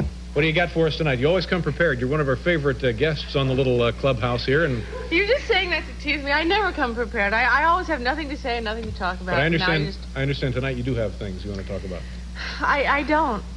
I had all these notes, and I couldn't read them, and I left them backstage anyway. Oh, If you made you were to notes? read- When did you make the notes? Well, you know, as I go through life, I write down things that I think will mean something Mm-hmm. if I ever get asked to do a talk show, and I do get asked frequently. And so I was reading these notes, and they didn't make any sense. You know, it says things like chicken on a stick, Gaddafi goes to the coast. I mean, I don't know what it means. Yeah. So what's the point of bringing it out here? It's like, I'd like to just make these jokes. So when did you make these little notes? Were you? I make them from time to time during the course of my life. I see. You know, when and now that you try to decipher them, they mean nothing. I mean, meaningless, Yeah. totally meaningless. So you flew in late last night? Yes, I did. I'm really not going to talk about this. This other guy who was on the flight, I came in with a comedian on the show. Oh, Don- the young man who's with us tonight, Don Merrill. We were in a terrible plane flying through a storm and stuff like that. It was very scary. Yeah. My whole life passed before me. Do you not like to fly? I'm not so excited about it. How about you? Well, I used to not like it. I like it better and better. You do? Yeah. You know, I don't mind it so much that you interviewed some guy out here that was a pilot, and he said these planes, the 767. 67, yeah. They're pretty good. So Yeah. once we get on one of those, we Yeah. kind of kick back and... That's right. Well, the thing that interested me about that is the guy said that one time they were flying to Europe, and about an hour into the flight, somebody mentions that Jane Fonda is on the airplane, and so he goes back there to try and talk to her. Like he's got nothing better to do than bother passengers. You know, that's a little unnerving, isn't it? But there's lots of pilots up there, aren't there? And then they tell you that the whole thing's running... 767, there's two guys. Don't tell me that. There's Only about two six guys up there. There's about And only six one guys of them up- has been trained No, on the no, 67. that's right. And not only that, if they were to pass out or something, it's all on computers. I mean, right. it's just like once they punch it in, then the plane can fly itself. This I've is what heard that- I've yeah. been led to I've been believe. told that the L-1011 can actually land itself. Yeah. I think you need somebody to take them off, but they can actually land by themselves. Do you think this is a very interesting conversation? I don't care. It's my show.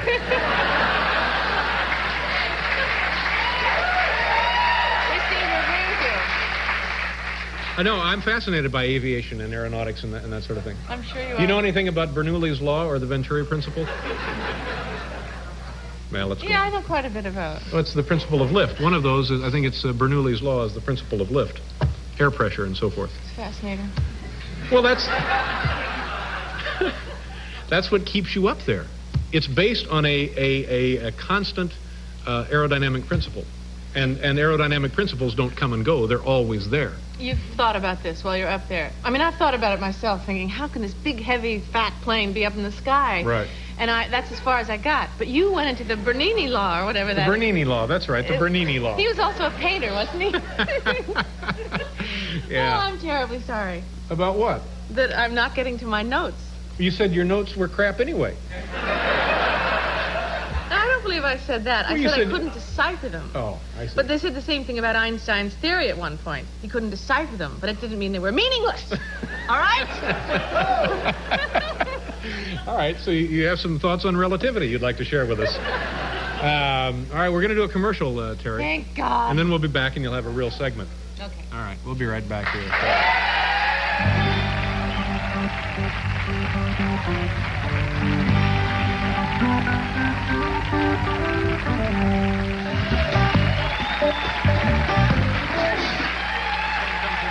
We have people here from California and Canada. Some are local people and others are tourists, vacationers.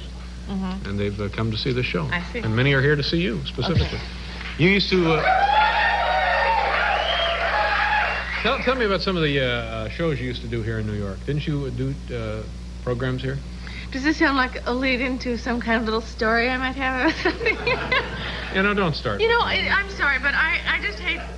it's my job to punch holes in pomposity and in any way. Terry, you know, a few minutes earlier you were saying, what about my notes? What about my notes? So we come back, I open up question number 2, right off the notes. And right away, then you mock me about it. So here's your little notes. There you go. You may have no notes. Done it again.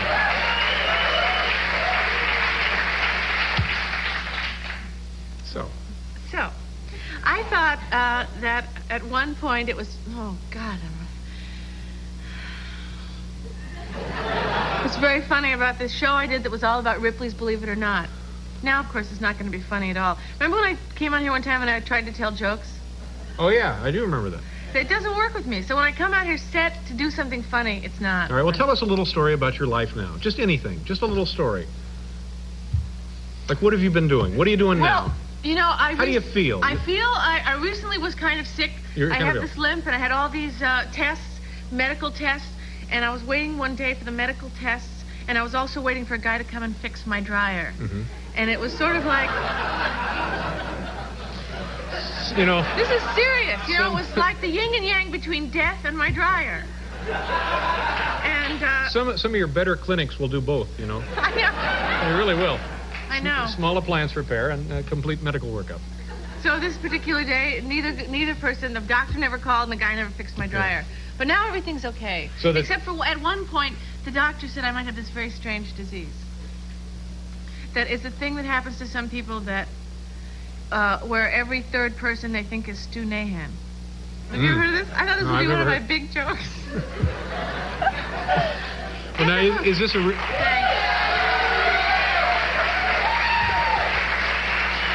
See, nobody... That's a very funny joke, but first of all, people thought it was probably a real disease, and secondly, many people may be not familiar with the fine work that Stu Nahan does. I was told to say that joke by you-know-who. He said, oh, yeah, Dave will like that one. He just stared at me like I had something on my chin. Well, no, I just thought maybe that, by contrast, my deadpan appearance might help the... sort of like Laurel and Hardy. Yeah, excellent, exactly. Yeah. Laurel and Hardy. Yeah. Stu Nahan was a sportscaster in Los Angeles for a long time, and nobody knows who that is. Well, and he also appears in Rocky movies. He's always the guy doing the... right. But wouldn't that be a strange disease then? That if every third person you saw looked like Stu Nahan? It wouldn't necessarily be funny, but it would be mighty strange. Yeah, it would. Okay. So once I'm just going to go. What about this? What if you said, wait a minute. What if the disease was every third person you saw was Ed Meese? See? Now that at least got a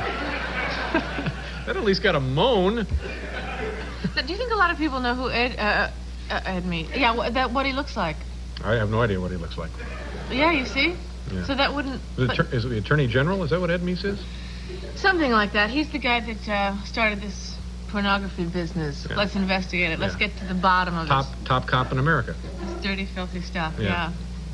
But I do think it was interesting. I watched some of the hearings, and the guy said, we're not attacking the top-of-the-line publications like Penthouse and Payboy. I mean, he made the Freudian slip of Payboy. I thought it was damn interesting. Yeah. You know? Yeah. Dollar bill of the month. Yeah. You know, that's what it's about. Let's be honest. Dollar bill of the month? Well, it's about making money. Oh, making money. Yeah, and exploiting people, but you don't want to get into that. No, I'm sure we do. We do. We have to pause for station identification. You do. And then we'll be here. We'll be right back, though. Right back.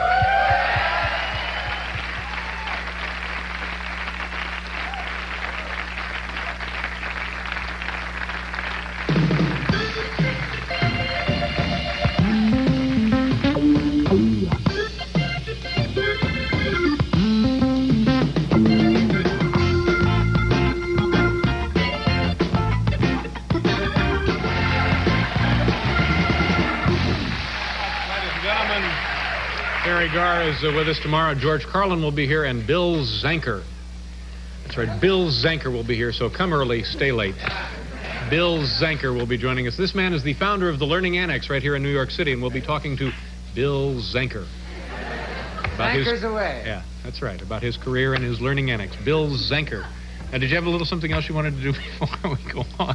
Yeah, I wanted to die. No. You wanted to mention the little songs you did. What was that? Oh, no. What was it? There's songs from Ripley's Believe It or Not. Let's quickly do that. I was in a show that was all about Ripley's Believe It or Not, and one of them was, This is going to be not funny. In Colorado, there is a cow with 2 udders, 1 on her back. That was one of my songs. Then, Mr. Merrill can swallow his nose, swallow his nose, swallow his nose. Mr. Merrill can swallow his nose. Fish gets seasick. And Mr. Mermoda. Mr. Merimoto. Mr. Merimoto. Yeah, he's a Can swallow his nose. And then clams have teeth and frequently take long walks. Another one. I knew they walked on the... Japanese cherry trees bear no fruit. Bear. I'm sorry I brought it up. Did you ever see this guy swallow his nose? It was in Ripley's Believe It or Not, so I think it's true, Dave. We have a little quiz all about the life of Teri Garr. We've prepared for our home viewers tonight. Oh. You can play along. You might be able to do a couple for us. What do you mean? We have a little quiz here featuring you. Paul, music for the Teri Garr quiz? No, that's Mr. Merimoto can swallow his nose. That was a hullabaloo, a little bit of the hullabaloo theme. Question number 1. What does that have to do with me? Weren't you on hullabaloo? No. Shindig. No, yes. All right. Question number 1 on the Teri Garr quiz. During late night's Teri Garr week, you know, one week we had an entire week of shows featuring Teri Garr. Oh, interesting. During late night's Teri Garr week, many of our viewers enjoyed A, Teri's nimble wit, B, Teri's lively showbiz anecdotes, C, the CBS late movie.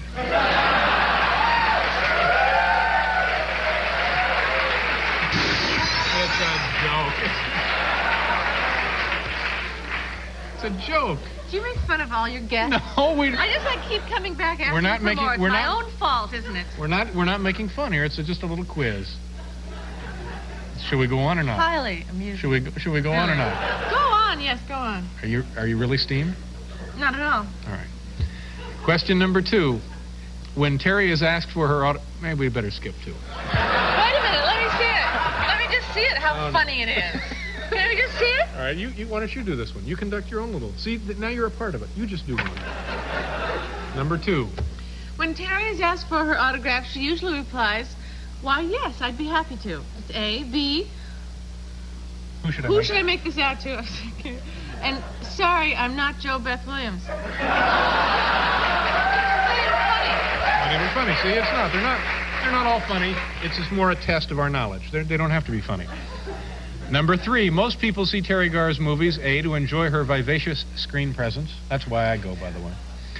B, to applaud her natural comic sense. C, to kill a couple hours on the plane.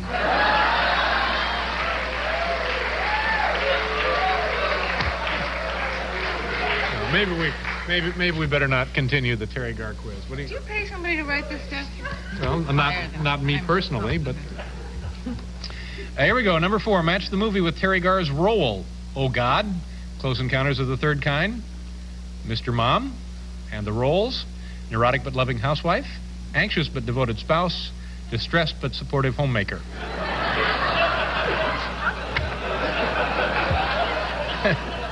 There's no vixen goddess in there? No, what's the vixen goddess? Goddess of erotica? Here we go, number 5. 1 minute. I know we got to get right through this because we got a lot of show and I've wasted a lot of time tonight. I'm sorry. A, one from... Come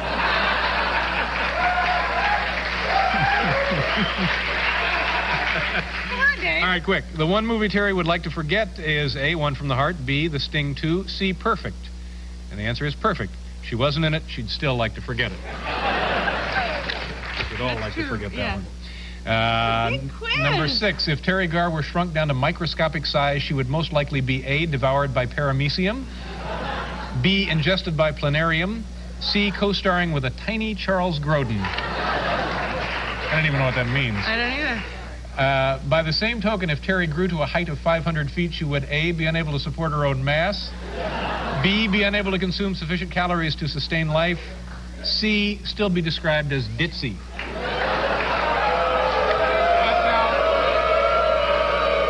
But that's an affectionate way to describe you. It's like furblungent. Furblungent? No, I've never heard furblungent. Oh, we gotta go. Okay. We gotta go. Sorry. Now let me do one. Just do this last one here, and then you can leave, or not leave if you don't want to. Number 9, A, on tomorrow's All-Star game, even a relatively unsophisticated baseball fan like Teri Garr can appreciate the drama of A, Roger Clemens throwing a strikeout, B, Mike Schmidt hitting a home run, C, Dave Winfield adjusting his cup. Okay, we'll be right back. Don't worry. We'll be right back.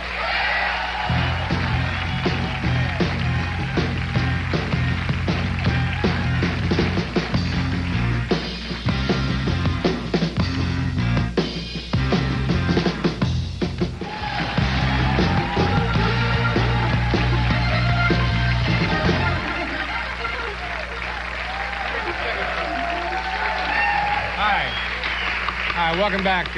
Our next guest tonight is a native of Philadelphia, and it's a pleasure to welcome him to the program for the first time, right, Terry?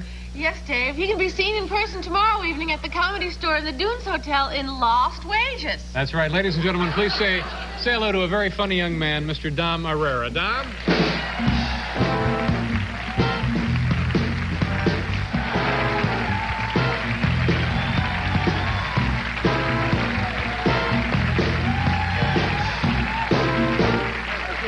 We'll be right back with Dom Herrera. Have a seat, Dom.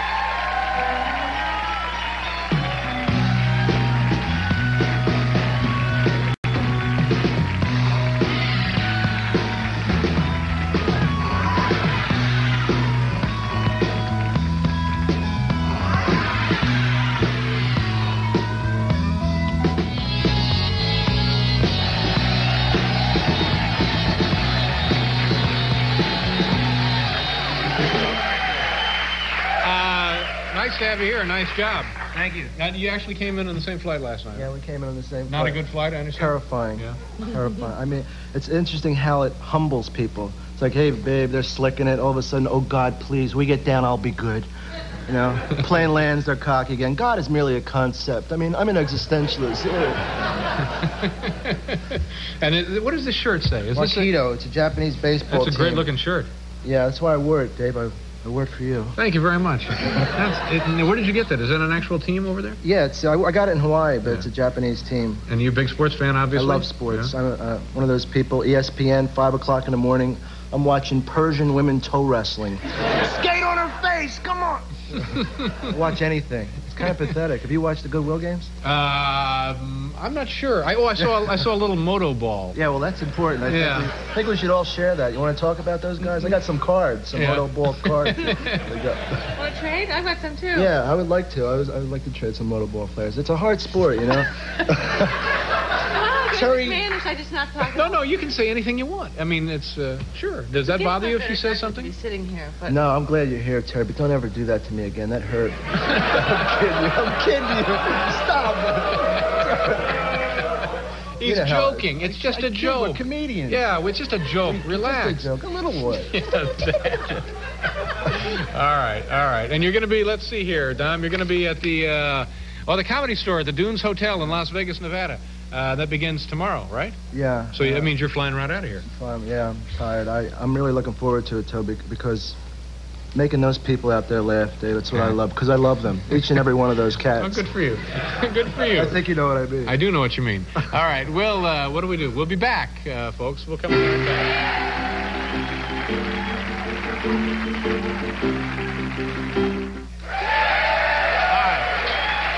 Well, we're out of time. I want to thank everybody who was here tonight. Terry, so much. Thank you very much for being here. And Dom, thank you for being here. And Dan Pastorini, who is also going to join us. I'm sorry we had a little too much fun and ran out of time. Mr. Pastorini will be rescheduled as soon as possible, and we'll get him on just as quickly as we possibly can. Tomorrow, George Carlin and Bill Zanker. Ladies and gentlemen, we'll see you then. Thank you very much. Good night.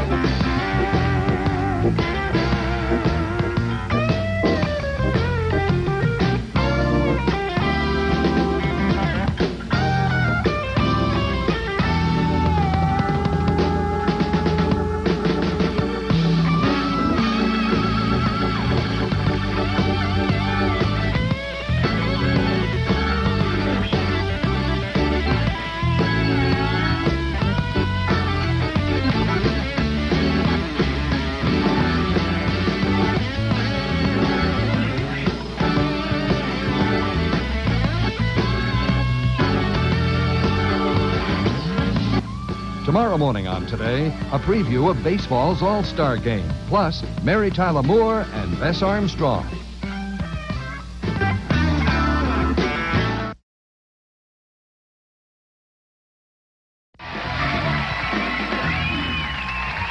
Yes, sir. Thank you. That's right. We're back from a commercial. Oh, yes, here is Dave, and we couldn't be happier about that. This is a big month for my first guest tonight. Beginning this Sunday night, she will be seen as one of the stars of the miniseries Fresno. Have you heard about this, Paul? Heard all about This it, is a big deal. This is like 5-6 nights on another network, and I know, it's huge. Yeah, It's huge comedy program. Then on November 28th, she will be featured on our very own primetime second annual Holiday Film Festival. Ladies and gentlemen, please say hello to the always lovely, the always talented Teri Garr.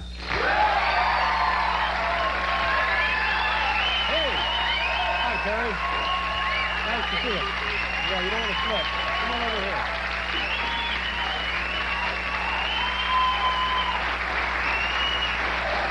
How you doing? It's a great picture, though. You don't want to see the picture? No, it's a knockout picture. I won't show it if you don't want to show it. The audience loves you. Time in and time out, you show up on this program, and the audience crazy, jumping to their feet with adulation. That must make you feel pretty good as an actress, as a performer. Thanks for being here tonight. I know you're not feeling well. I know you're superstitious. Today is the 13th, and so right there, you're to be commended for being a trooper. Well, thank you. Because I do have a cold. You have a cold. As Paul pointed out the other day, I'm not only a trooper. I'm a show business warrior. Show business warrior. Yeah. We all are. You should take pride in that, don't you think so? I do. Because you come from a show business family. Yes, I do. It's a heritage. Mm-hmm. Yeah, a proud heritage. Yes, it is, Dave. Like the Marines. Yes, Dave. How do you doing? It's sort of festive to have this around, isn't it? I got one more. I could detonate that one. No.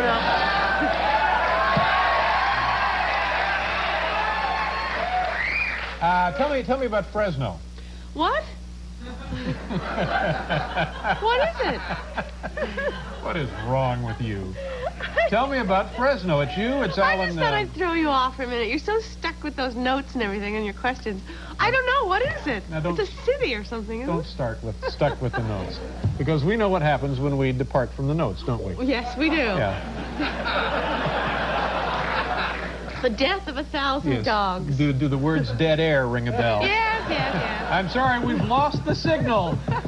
Must be a blackout. Now, what about my superstitions? Did you... I'm sorry. Sure, no, we'd love to hear about your superstitions. Well, they're not my superstitions. These are real, true superstitions. Well, now, are superstitions true? Yes. If people believe in them, then I guess they're true. Yeah. I mean, they exist as superstitions, but not as points of reality. Well, unless they work. Like, there's certain things that you do that work. If you put your underpants on backwards on a certain day, it'll be an early harvest.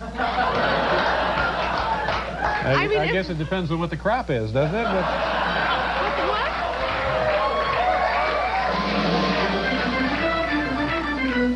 I don't even know what that means. I kind of enjoyed that. All right, let's get to some more of these superstitions. Okay, I wish I could remember them now. Now would be the time, wouldn't it? Yeah, no, later at dinner. Oh, I know. Okay, listen.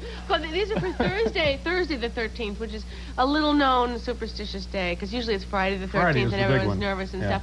Well, like, for example, it's very bad luck to force a king to get on a tractor. On Thursday, the 13th? Yeah. No, I didn't realize that. Big laugh. I knew this would happen. This is what happens when I come with jokes. I should just not ever try to do jokes and just show up and laugh at you. That's what you like, isn't it? No. See, if a joke doesn't work, don't call attention to it, and then people won't know if it was a joke or not, and then you just go on. No. If I started thinking like that, then I'd become a professional, and I don't want to be. No, you are a professional. No, I'm not. I'm an anti-professional. Are you an anti-professional? Okay. Wait a minute. Is the word unprofessional? In terms of being... Amateur. Oh, I see. Thank you for pointing that out. That's not what I said. Touch me. Let's, you want to move on to Fresno, or are we still in the category of superstitions for 50, Art? Famous, what do you want to do? You tell me, it's your night. Okay, I guess we'll move on to Fresno. All right, now this is a blockbuster, isn't it? CBS put a lot of money into this thing. Who are the stars of this miniseries? You, of course. Me, of course. Carol Burnett, Alan... Huh? Isn't Alan Funt in it? No, yeah. I think he is. Alan Funt is in it. Art Linkletter. Charles Grodin, who was here a couple of weeks ago. I bet you and Charles had fun working together, Yes, didn't we you? did. We did quite a bit of laughing. Yeah. Had you worked together before this project? No. Yeah. But we knew each other personally. Mm-hmm. And tell the folks what Fresno is all about. Well, I don't know. It's supposed to be a takeoff on Dynasty and Dallas. It's a and all those spoof, shows isn't it? that It's a you watch. send-up. Yes. Oh, that I watch, yeah. Yeah, that you watch. Right, Dave. Yeah. Oh, that's what it is. Uh-huh. And it's about the raisin dynasties. And Takes place in Fresno, the center of the raisin industry in North America. Yes. Yeah. And you play whom? My character's name is Talon Kensington. Talon meaning fingernail. Mm-hmm. Yeah. And I play this love-starved vixen that throws myself at all the people. And I don't know. Is it funny? Is the show funny? Not at all. It's very serious. It's supposed to be funny, but as we know, if we say, now this will be funny, the first thing you do is go, well, I'll see about that. So I'm not going to say it's funny. Well, it's unlikely that people would watch a miniseries that was a serious drama about raisins. Is it? So I think they'd watch it. If they watch it about other stuff, they'd watch it about that. Well, if they knew you were in it, by gosh, they'd watch it. Thanks, Dave. Thank you you. know how to flatter me, don't you? So do we want to take a look at the clip of this? Should I set this clip up? Well, let me see if we're even going to look at it. Oh. Do a commercial, and then we'll come back, Teri. Teri Garr herself. We'll be right back here after this to take a look at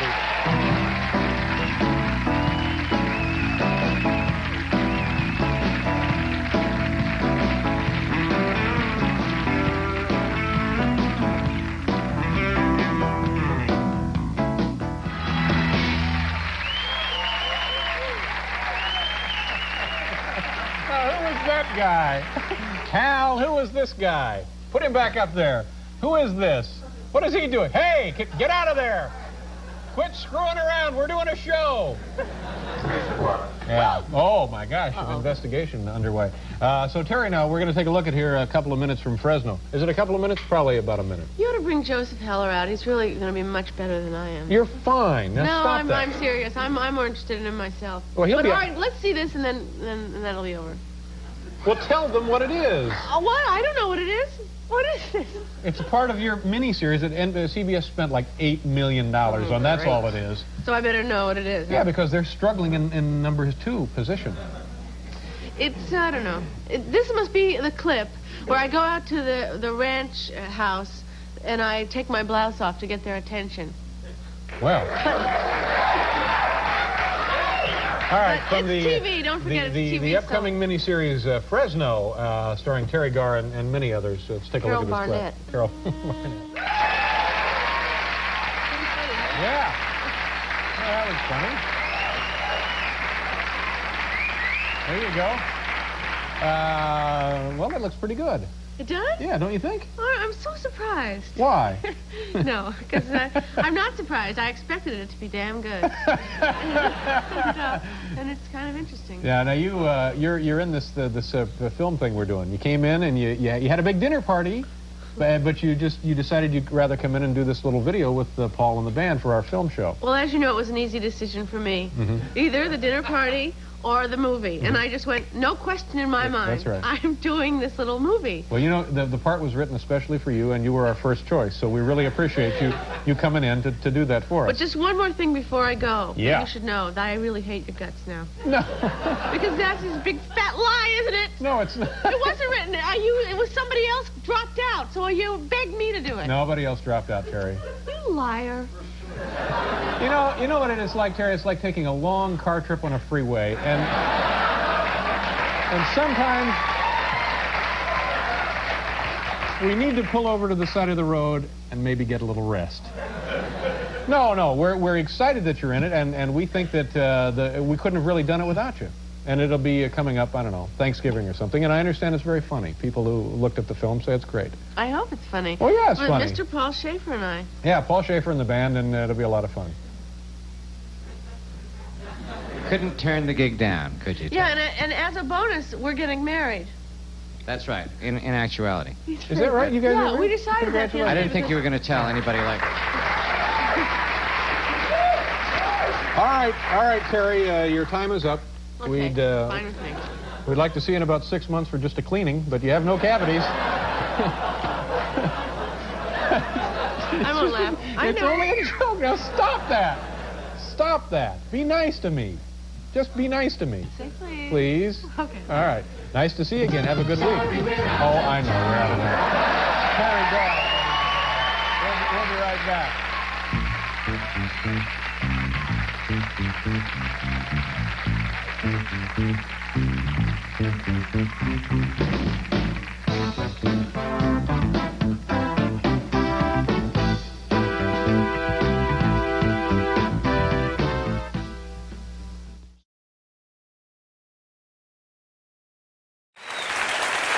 All right, now we would want to welcome a wonderful actress and a fine comedian and our beloved and popular late-night band leader. That would be, respectively, Teri Garr and Paul Shaffer. Kids, come on out here. Paul?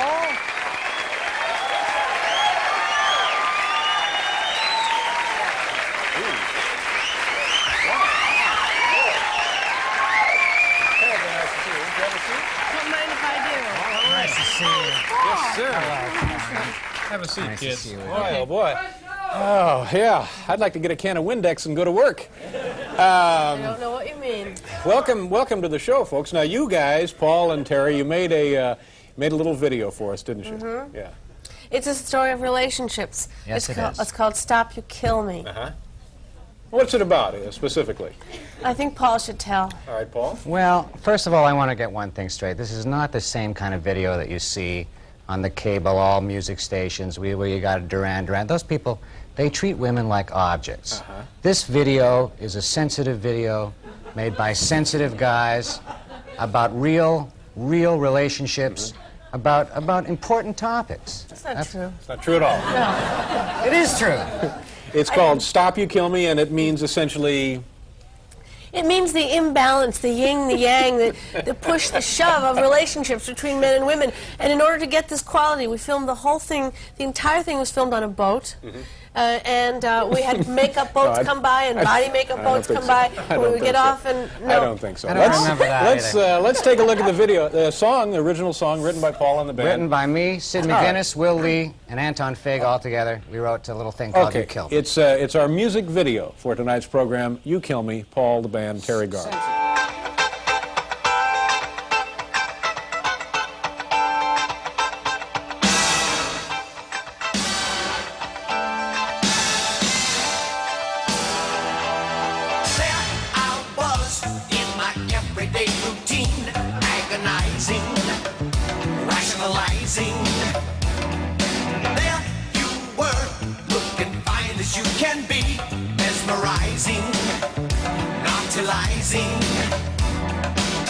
Fate interceded out of the blue.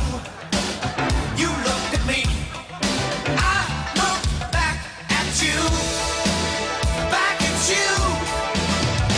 Yeah, you killed me. Got to do the things what thrill me. I don't know why you do it, how you put me through it. You kill me. There we were, living happily. I was into you, and you were into me. Every day was sweeter than before. I wanna be loved, and you give me more. Love can be funny. Sometimes you just can't see what's right for you. Just too much for me. Too much for me. Yeah, you kill me. Got to do the things what thrill me. I don't know why you do it, how you put me through it. Stop. You kill me. They say that everything must change, but this is such a shame. Why did we let it get so big? You best be chillin', elsewise you be killin'.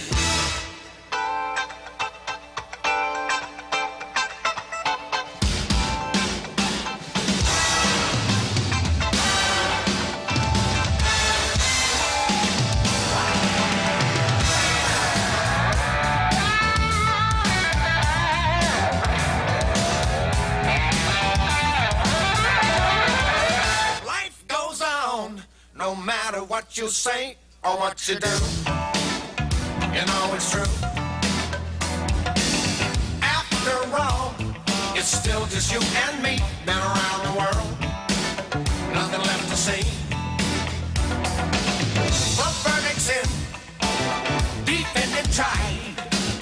I find you guilty, convict you of love, homicide. Cut and dry, can't be denied. I can't let you slide. Yeah, you kill me. Got to do the things what thrill me. I don't know why you do it, how you put me through it. Stop. You kill me, all right. You kill me. Yeah, you Kill me. you Oh, you kill me. yeah, you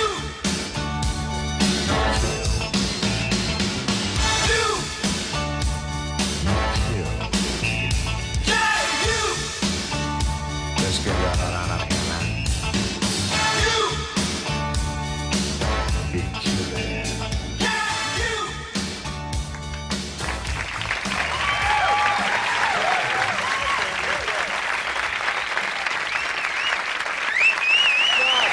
Thank you, kids. Terry, it's always a pleasure to work with you. We're all done. Thank you very much, Paul. We're all done. We're out of time. Can we say? Paul Schaefer and Teri Garr and the band. No, you can't. We'll be right back with Chris Elliott. I'm sorry. Talk to him.